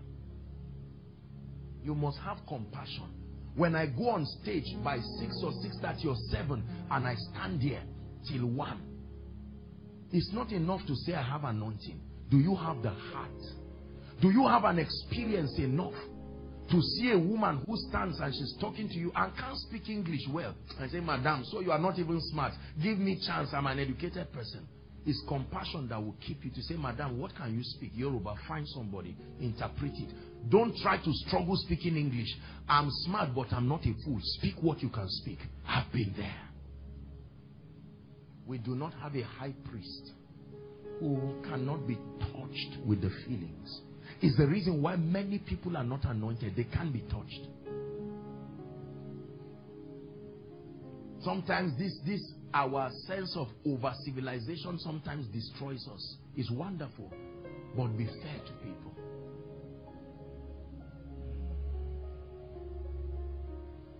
A track record. That's why God called a solemn assembly here. Some of you probably got backtracked. Some of you right now, as you are sitting, your wallet is empty. Don't be ashamed. Don't be ashamed. Don't mind the people who laugh at you. They are needed in that history. Let them laugh. Mockery is a mystery. So that the day God blesses you, you can stand and look at someone who says, Sir, 5 naira, this is all I have. And you say, you were richer than me when God was training me. I say, you, this multi-millionaire. So there was a time you didn't have anything. And you say, look, let me lift the cloth I'm wearing. See the scar. There is a scar. Let's not be ashamed of our scars. If we are ashamed of our scars, we are not going to help a generation, because we will create a portrait that is not accurate. Many of you are surprised now as I tell you some of these things, because in your mind you see what God is doing in and through Apostle Joshua Selman, and you just believe this guy was uniquely fortunate. My God. When you look at me in the realm of the spirit, what you will see is blood dripping. Sacrifice. Sacrifice. Hallelujah. But hear me. When your heart becomes committed and drawn to God, then my brothers and my sisters, let me tell you this. The investment of the Spirit that will come upon your life as a reward for that sacrifice, nothing in this life, nothing in time can pay for it. You see, there are things when you have in this life you are afraid because it doesn't last. But when God gives you His presence, when God opens you up to His glory, when God opens your spirit to the realities of this kingdom, out of your sacrifice comes, one day. Prayer and fasting like this is a moment where through all of these experiences, you get to a point where your flesh, are we together now? That flesh dies. The object of your fasting is Him. Here He comes before you. And He says, son, this is the final bus stop. All that you went through was to see me. Your mother did not see me. Your father did not see me. Finally, through all the hunger, listen to me, through all the disappointment, through all the delays, you have finally come to that place. This is the place of encounter. That's what God is doing. Household of David, hear me. I'm activating something. This is the place of surrender. That's where He's leading you through your 30 days of prayer and fasting. This is the place where my flesh gives way.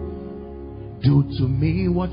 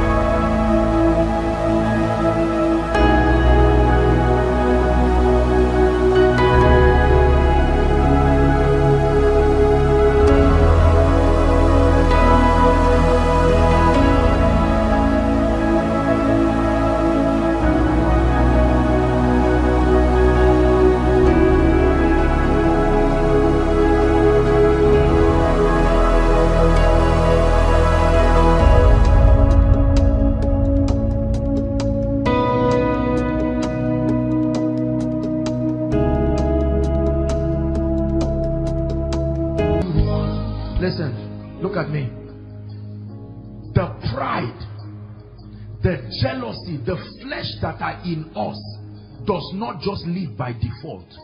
Something must happen in your life to make you see the vanity of the flesh to live it. When people look at me and say, man of God, you are humble, I say, I'm not humble.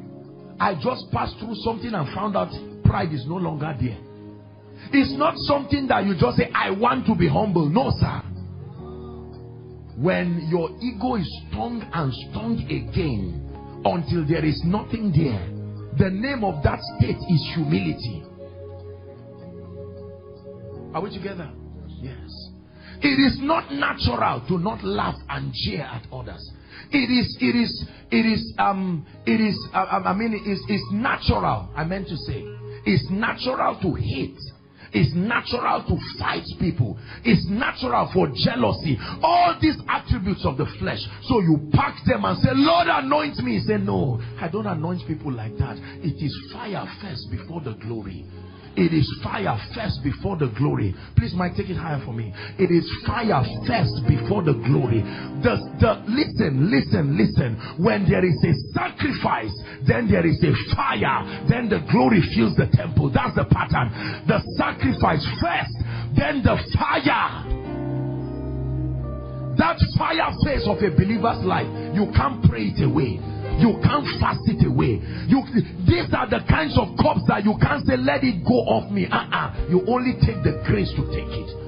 Master, can you grant that in this kingdom we sit at your left and right? He said, can you drink of my cup and be baptized with my baptism?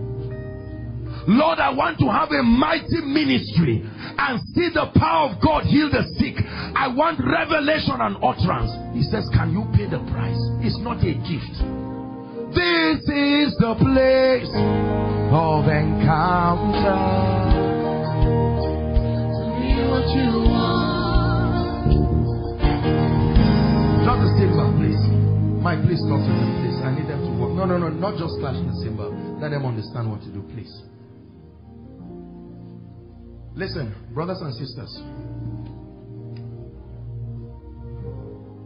I'm seeing the power of God touch some people here, just like you. Please help them. I saw the angels of the Lord just moving there. We're going to pray shortly. You see, there is a track record that you must have in the spirit. There are many of us here, proud young men and women. I love you. What you are receiving tonight is discipleship. I love you. That's why you hear me talking. I don't resent the body. But there are many proud people who just believe on their own. Oh, I'm ready for ministry. I'm ready. Just because someone fell here and there in your meeting. My brother, there are other parameters that need to be in place. When you feel ready, it doesn't mean you are ready. It's one thing to feel ready, but it's another thing to be approved. Approved. Approved. Where your flesh gives way. There are many people who need this work. Some of us here are looking at me. That's why we are praying. Lord, this jealousy. And God says, no. There has to be a circumcision. I love you and it's true I will anoint you. But have you noticed every time they clap for anybody who is not you, that something is what must be put on the threshold so that it be dealt with. This celebrity mentality, as wonderful as it is, you can't be great that way. Let the rest clap. God will allow you. But you who they are clapping for, you must remain on your knees while they clap. It is your most secure position. If you ever allow the clap to lift you up, you are going down. That is something you are trained in the secret place. He shows you. When people say all the things they say about me, I know how much all of you love me with all my heart. I love you too. But you see, every time you clap for me, I turn back and I say, Lord, help me. They are only clapping for me because I represent a face of an encounter to a generation. Keep me that way. Do you know how difficult it is to lie down and roll before God when the nations are clapping for you? When they are insulting you, there is a reason. But when they are clapping, retreats are times when our flesh is caught. There are some of you, when 500,000 entered your hand, you didn't even tithe. And then to your shock, you found out that for 2 weeks, you didn't even pray. You came late to church and early to leave. You greeted the other usher and said, don't shout at me, please. Everybody knew that 500,000 came. And yet you say, oh God, that 30 million. God said, 30 what? Respect money. No. I gave you 500,000. You misbehave as if you are not a child of God. There needs to be a circumcision, so that you can sit down. And when people know your true word, they say, half of this was not told me. And you are this humble. Tonight, this is what we are going to do. There is a circumcision. Listen, listen, listen. It is always a sacrifice, then the fire, then the glory. Say it after me. The sacrifice, then the fire, then the glory. One more time. The sacrifice, then the fire, then the glory. It has nothing to do with ministry. Even in business, the sacrifice, then the fire. It is at that point where the refiner's fire is roasting out everything that looks like flesh. Is the hardest part of your life. When you pass through the fire, when you walk through it. God, where are you? He says, remain there. Because that fire is building you. Through that fire, love is planted in you. Through that fire, you find out that hate goes away. And you, who someone will talk and say, I'm an angry person. Ask my mother, we are all like that. Pass through that fire and see what culture you come out of. As soon as you pass through that fire, someone will talk to you and say, stupid lady. You say, God bless you. You say, it's a joke. What happened? Fire. Fire. Fire. Fire. What is the big deal about a man of God? Why should I respect him? I'm a man of God. He's a man of God too. Is it just because he's ahead of me? Please don't harass me to respect Pastor Shola. That statement is a spiritual medical condition. That statement, the ability to speak that arrogant is a sign. Anybody that knows God knows you are in trouble. But let the fire pass through. The next time you see, Pastor, good afternoon. Ah, man of God, you just finished a conference. Yes, sir, still good afternoon. What happened? Fire did something to you. You can know people's spiritual states by their communication. It's a reflection of their spiritual understanding, which is a reflection of what the secret place has done in their lives or otherwise. Tonight, household of David, we are at the threshing floor of Naboth. And what God is going to do is that He will grant us grace.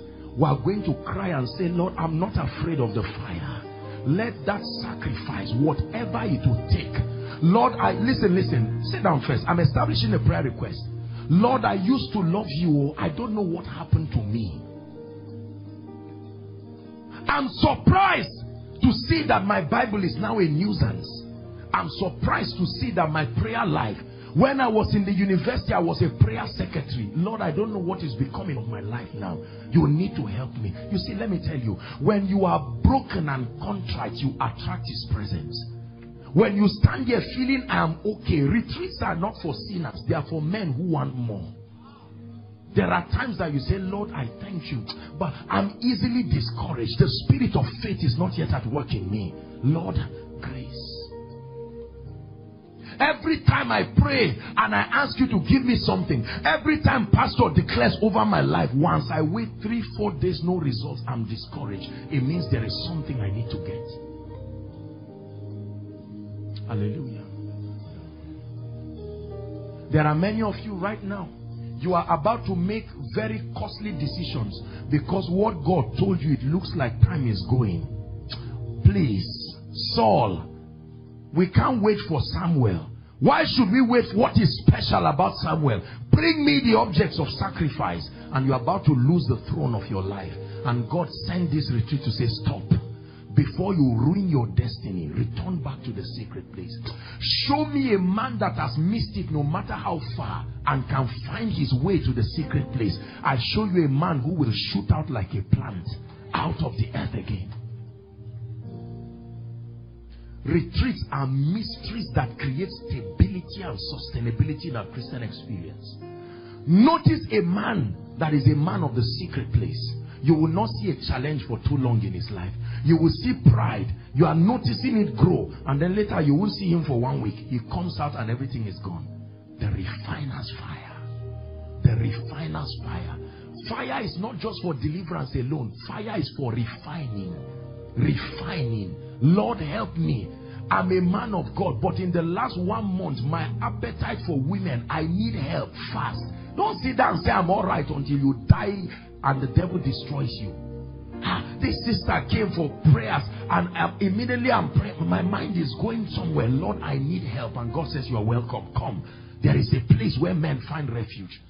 It's better to be open in the secret place than to be disgraced openly by the devil. Whatever you tolerate for long in your life will be what will destroy you. I'm a man of God, but I slapped my wife. Sorry is not the answer. Go to the secret place. That I could slap her means I can stab her tomorrow if God does not help me. I slapped my husband and I said, I'm human. You see, that means that humanity you can carry a knife and tear your husband into two and say, sorry, I'm human. We live in a world where we celebrate our humanity. People do foolish things and say we are human. It's true we are humans, but what then is the advantage of the secret place? What then is the advantage of the presence of God? Please, let's love God, but let's not let westernization fool us. We do every kind of nonsense and say we are humans. I insult you, I say I'm human. At the time I was insulting you, I was depressed. There are many worries in life. Is the worry unique to you? It is your spirituality that will help you. Otherwise, we'll make a mess of our destinies in the name of humanity. Is God speaking to someone tonight? Yes, sir. There are some of you, retreats are times when God tells you you are running too fast. Did you hear what I'm saying? You are running too fast. There can be a man of God. You want this conference today. Tomorrow you want this. You want to build 10 branches. Then at the same time you want to start TV ministry. Then at the same time and during the retreat, God will say, out of the 10 points, only 2 are my will now. And he said, Lord, I thought we just danced that day. We thought we had you. He said, that's why you needed a retreat. Because that was not me. And you just cut. My people know, my leaders, sometimes we discuss a lot of things, very ambitious things we want to do. And then when they hear me quiet about it, they don't ask me again, sir, what of that? They already know what happened. We are going to do this. And then later they see me just come out and say, what were we discussing before? And I skip that thing quietly. They just know that God has not spoken. I never do anything in my life until God speaks. I've seen the wastage and the vanity of moving when he's not leading you. The pain is that you must come back. God will not go and meet you there. He will wait and say, okay, Lord, where are you? Say, I'm here. Okay, so you come back. Listen, let me prove it to you. The first time God cut the rock for Moses. The second time he said, Moses, cut the rock and come and meet me where you met me there. Cut it by yourself with your hands. That memory will not allow you to crash it out of anger again. I did it free for you and you carried it and smashed it before you and then turned it into powder. But now you use your hand and cut it.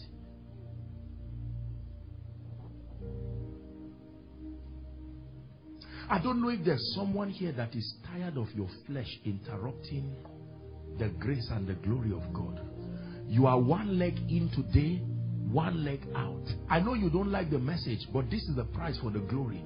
The same way a doctor gives you a tablet, you say, doctor is bitter. I say, are you ready to be fine? He say, yes, man. He say, swallow it. Swallow it quietly. And you do it religiously for 4 or 5 days. And you see that there's improvement. Tomorrow, when you stand in the television and people are watching you and saying, BC, this lady has risen this far. You would turn and say, household of David, thank you. Because it was in that meeting God taught me that pain is not demonic. It was in that meeting I learned you will never rise to a position of greatness with flesh being alive. Listen, you don't have to be a sinner for flesh to be there. You must crush it and trust God. Once you pamper the flesh, it will destroy you. I say it again. Once you pamper the flesh, man of God, once you pamper the flesh, it will tear you into pieces. You need to come before God. There's nothing to be ashamed of. Lord, I come before you. Help me. I'm in household of David. I'm anointed, is true, but Lord, I need help fast. This is my appetite for money. I'm anointed, but I can still, if need be. Once my account is 500,000, I'm already fidgeting. Once my account is 50,000, I can lie, I can change my message to raise money.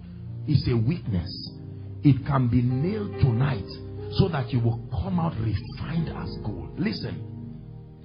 Tonight I want you to open up your tendencies and vulnerabilities before God and cry and say, Lord, please work on it now so that it does not destroy me when a nation is looking up to me.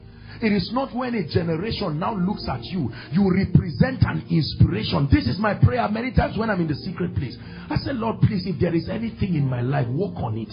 I represent too much to a generation. There are too many people who are waiting on my walk with God to ginger them. What happens if all of these people just hear something tomorrow and they say, this person that has inspired, yes, they will still love you, but you have corrupted a track record. Someone looks, God uses your face to encourage someone to continue rising spiritually. There is a price. Don't ever pamper the flesh. I'm not condemning you. Kill it right from the inception when that seed is sown. Lust, pride, immorality, name it. You don't like the message I'm preaching this night? Please like it. Please like it. In the name of Jesus, like it. This is the secret to power and influence and grace more than you can imagine. Where your voice becomes like fire. It looks like God owes you his presence. You make one utterance and shift lives. It's not magic. It's not a gift. It's a track record. Hallelujah. We're going to pray tonight. There's a lot to pray about. There's a lot to pray. If you don't have a prayer point from everything I've said, you need to be born again. There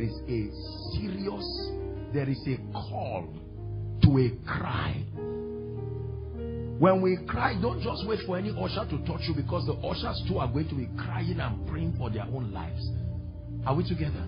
In a few minutes, I'm going to be challenging us, the instrumentalists, to just soak in the atmosphere, just give us whatever it is, and everybody here is going to find a place, whether you are inside or outside. We're going to say, Lord, I come to you. I've been waiting for a man to drum this truth. I've known in my spirit that there is something wrong, but thank God I've been waiting for a moment where someone will nail it on point. Thank you, Lord, for anointing Pastor Shola to organize this meeting. It's called a total experience. We have other dimensions we are going to talk about, but this is the foundation. Listen. Listen to me. Listen. My brothers and my sisters, I want you to hear me. I speak to you this way because I love you. There is no other way to be great in the kingdom. There is no shortcut. Are we together? In the next 10 minutes, praise the Lord. I know that those outside, there may not be a point of convenience. Even if you have to stand, you have to find a corner somewhere. Those inside here, you are just going to find a convenient corner. While the worship team, the instrumentalists just flow, you are going to cry before God. Please, lay your golden crown. I'm a man of God. Congratulations. But we are going to cry. I will join you, all of us together. We are going to cry before God and say, Lord, I can't lie again. You have to win this war tonight. You have to win this war tonight. Go ahead, find somewhere. Pray.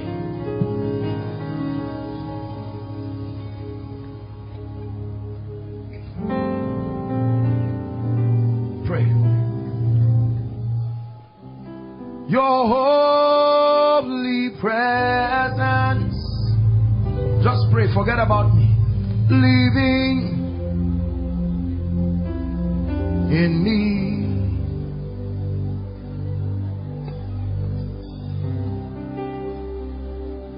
You are my daily bread. You are my daily bread. Your very word spoken to me, and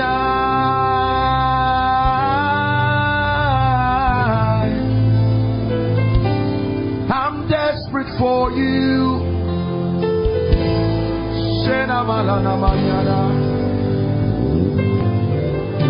And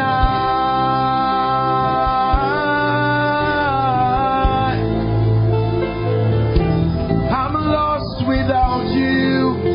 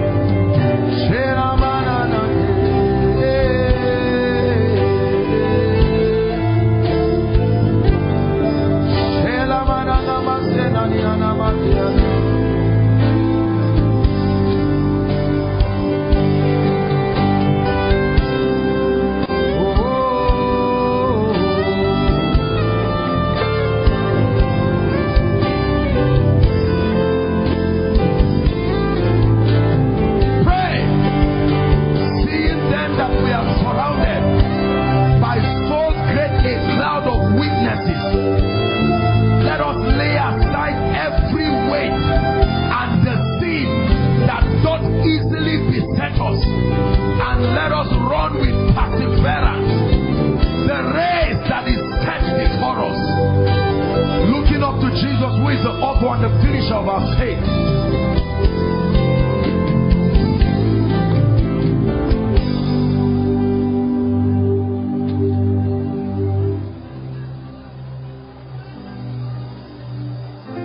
Lord, let your refiner's fire prune this habit in my life, oh God. I've been crying for 30 days. I cry.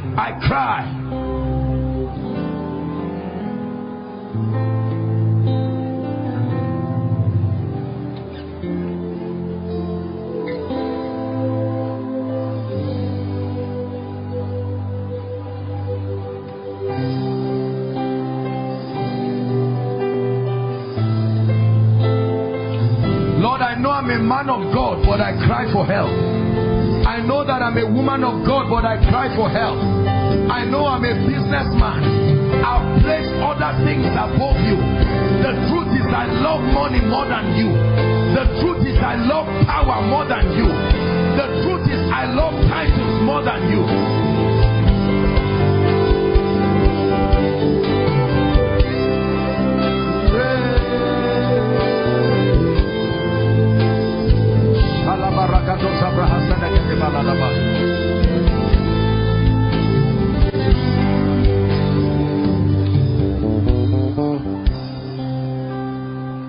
You have my everything. You have my everything. You have my everything. You have my everything. Take all of me, Lord. You have my everything. Take all of me, Lord. You have my everything. Anoint my everything. Use my everything. I release my everything. You have my everything. Take all of me, Lord. You have my everything. Take all of me. You have my everything. Take all of me. Take all of me. Hey. Keep praying. Use all of me. Use all of me. I give all of me.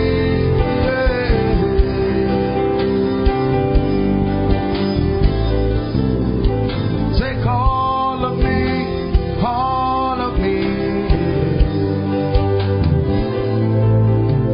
Use all of me.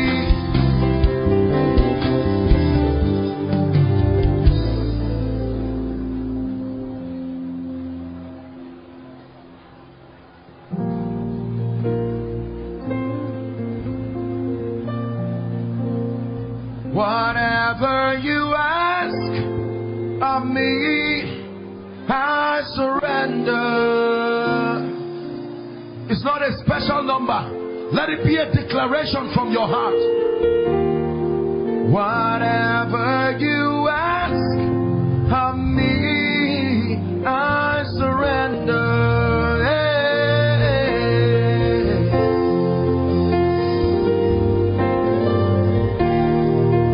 Whatever you want from me, I surrender.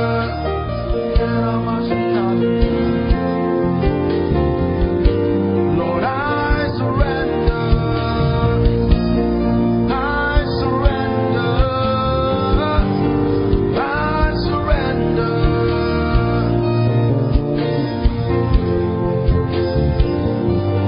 I surrender. I surrender.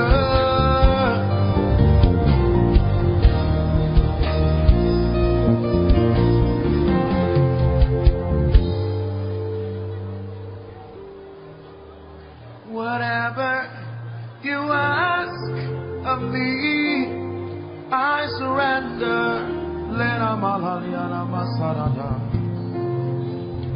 Lord, I lay aside the pride. Let it die tonight. I've been given an excuse that is my background. That's how we are in our family.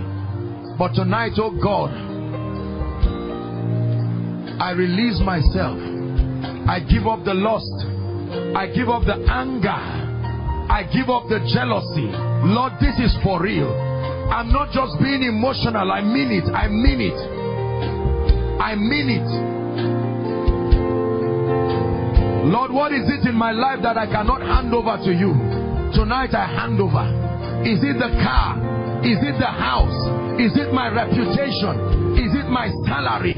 Lord, what have I exalted above you? Is it ministry? Is it anointing?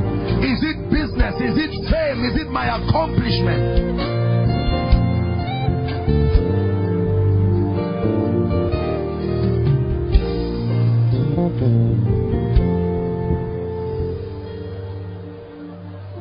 We're rounding up.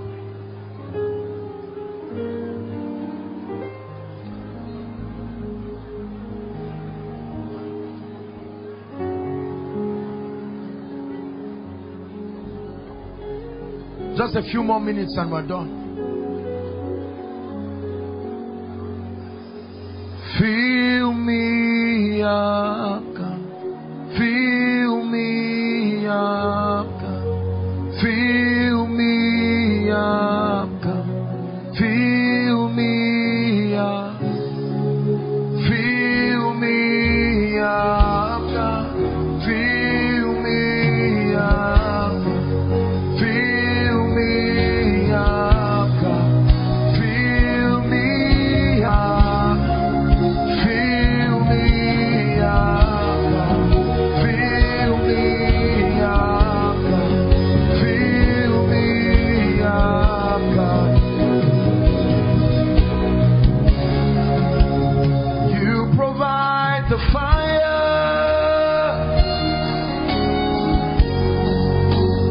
I'll provide the sacrifice. That sacrifice is you.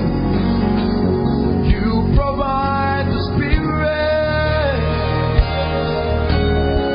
That's a prayer. And I will open up inside. You provide the fire.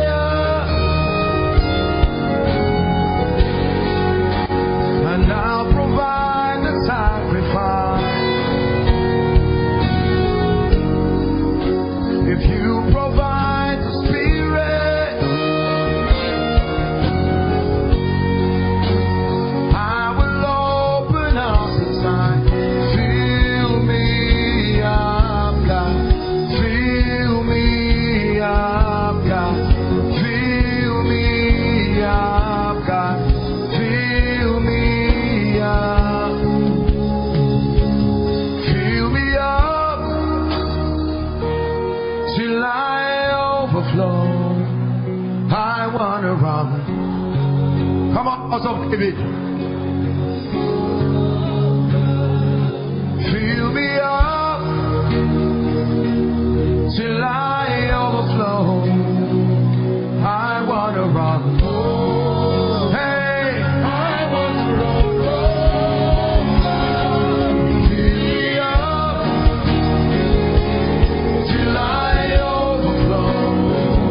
I wanna run over. I wanna run over. Fill me up. The space that my death will create. The space that circumcision creates. When pride leaves, it will leave a space.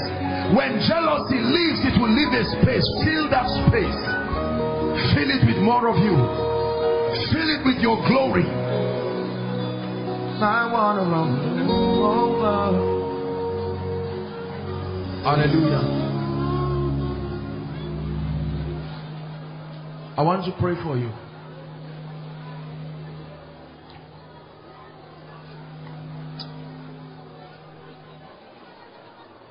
That if there is anything in your life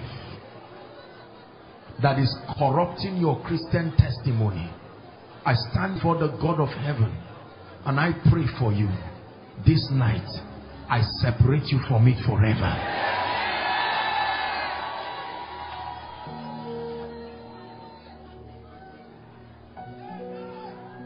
pornography, masturbation, immorality, pride, jealousy, flesh. In the name of Jesus, I separate you from it.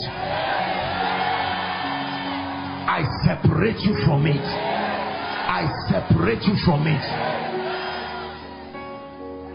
Listen, if there is any appetite that is captured in your experience and is not of the Christ, you may have been tolerating it, you may not like it, but you have found out you are a slave to it.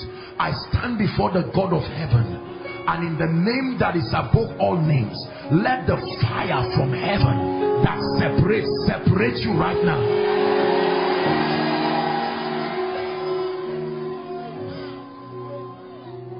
Hear me? Please just help them. I declare, in the name that is above all names, whatever has taken the place of God in your life, it may be a good thing, it may even be something God gave you, but I'm stretching my hands now. That fire, as that fire comes upon you, tomorrow we'll have time to pray for the sick, but as that fire comes on you, it must find someone tonight. I declare that fire reorders everything in your life and keeps God in his rightful position. Hear me? If there is anyone, especially you are part of this spiritual family, there is any association that you are part of that is strangling your Christian life, you love God but your friends don't love God, and you come and receive prophecies here, but you go back and they rubbish your experience, in the name of Jesus, in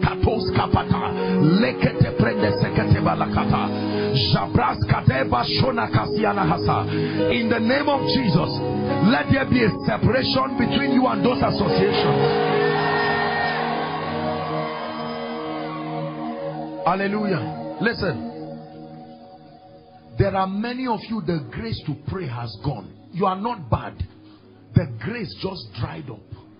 You cannot consciously, you don't love God enough to go for a retreat on your own. Church retreat, yes. Departmental retreat, yes. But that on your own, you say, I need God. I pray for you. Whatever must happen to you tonight, in the name of Jesus, the passion, and it will infect you, is like a cancer. I declare, may that hunger land upon your life now.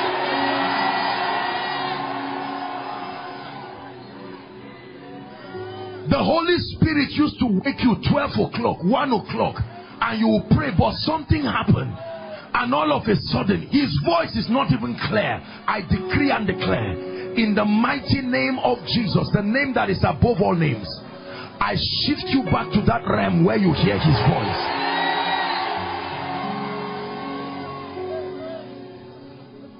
Listen, there are many of us, I'm praying because your vulnerabilities are too much. We have to pray. Some of you are unusually emotional. It's not just biological, it's demonic. Listen, I want to pray for you. It's demonic. The devil places anything just goes. The self-restraint, the capacity to say no is not there. Anything can happen. Let me just preach my old school message tonight. That good old message that will prune everything until you carry the glory.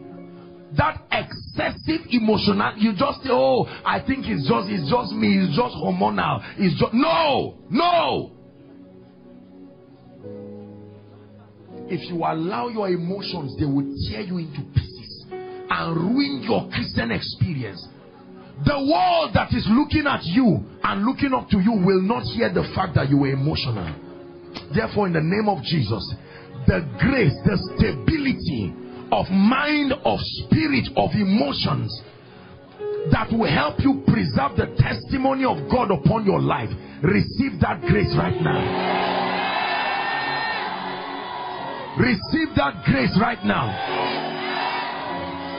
Especially my adorable sisters. Dear sisters, hear me. That you are a woman does not mean that your emotions just go haywire and let the devil destroy you. I declare the stability of Deborah, let it come upon you. In the name of Jesus Christ. Let me give you a little assignment where you are back tomorrow. I know that the impartation, and please don't miss tomorrow's meeting. Even if you are not a member of Household of David, just make that sacrifice for tomorrow. It's my last session.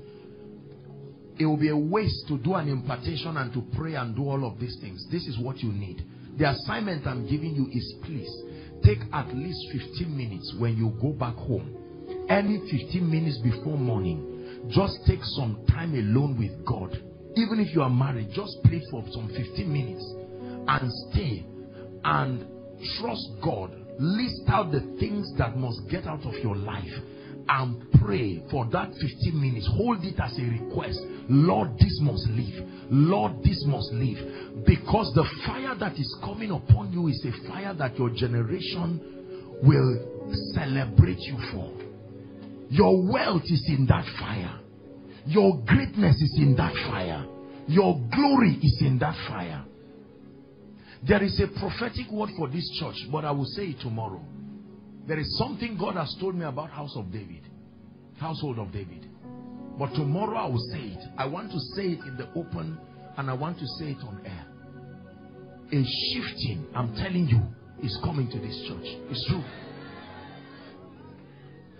It will be so strange. I don't want to give you the details, but it will surprise you. In the name of Jesus Christ. The gentleman on white, my friend, lift your hands. I'm seeing an angel pouring something like oil on your head. That's what I'm seeing. I stretch my hands right now. In the name of Jesus, whatever that is to do in your life, I declare, let it be done now. I'm not ministering this night, but the gentleman holding a red phone, the Lord is saying I should tell you that you are going through a season of pruning with him. But after that pruning, your glory will shine. That's what God is saying. Dearly beloved, I hope you were blessed by this message. I want you to keep doing something for this man of God, our man of God, Apostle Joshua Selman. And that is, I want you to keep on praying for him, that the cause of the gospel may have free flow in him, that he may be granted boldness to continue with this commission of Jesus Christ, and that all provisions be given unto him as he continues in this journey of Christianity. And then don't forget to like this video. Don't forget to hit the subscribe button if you are new here. Don't also forget to leave a comment in the comment section, and then keep sharing abroad, and let's all keep sharing Jesus. I'll see you again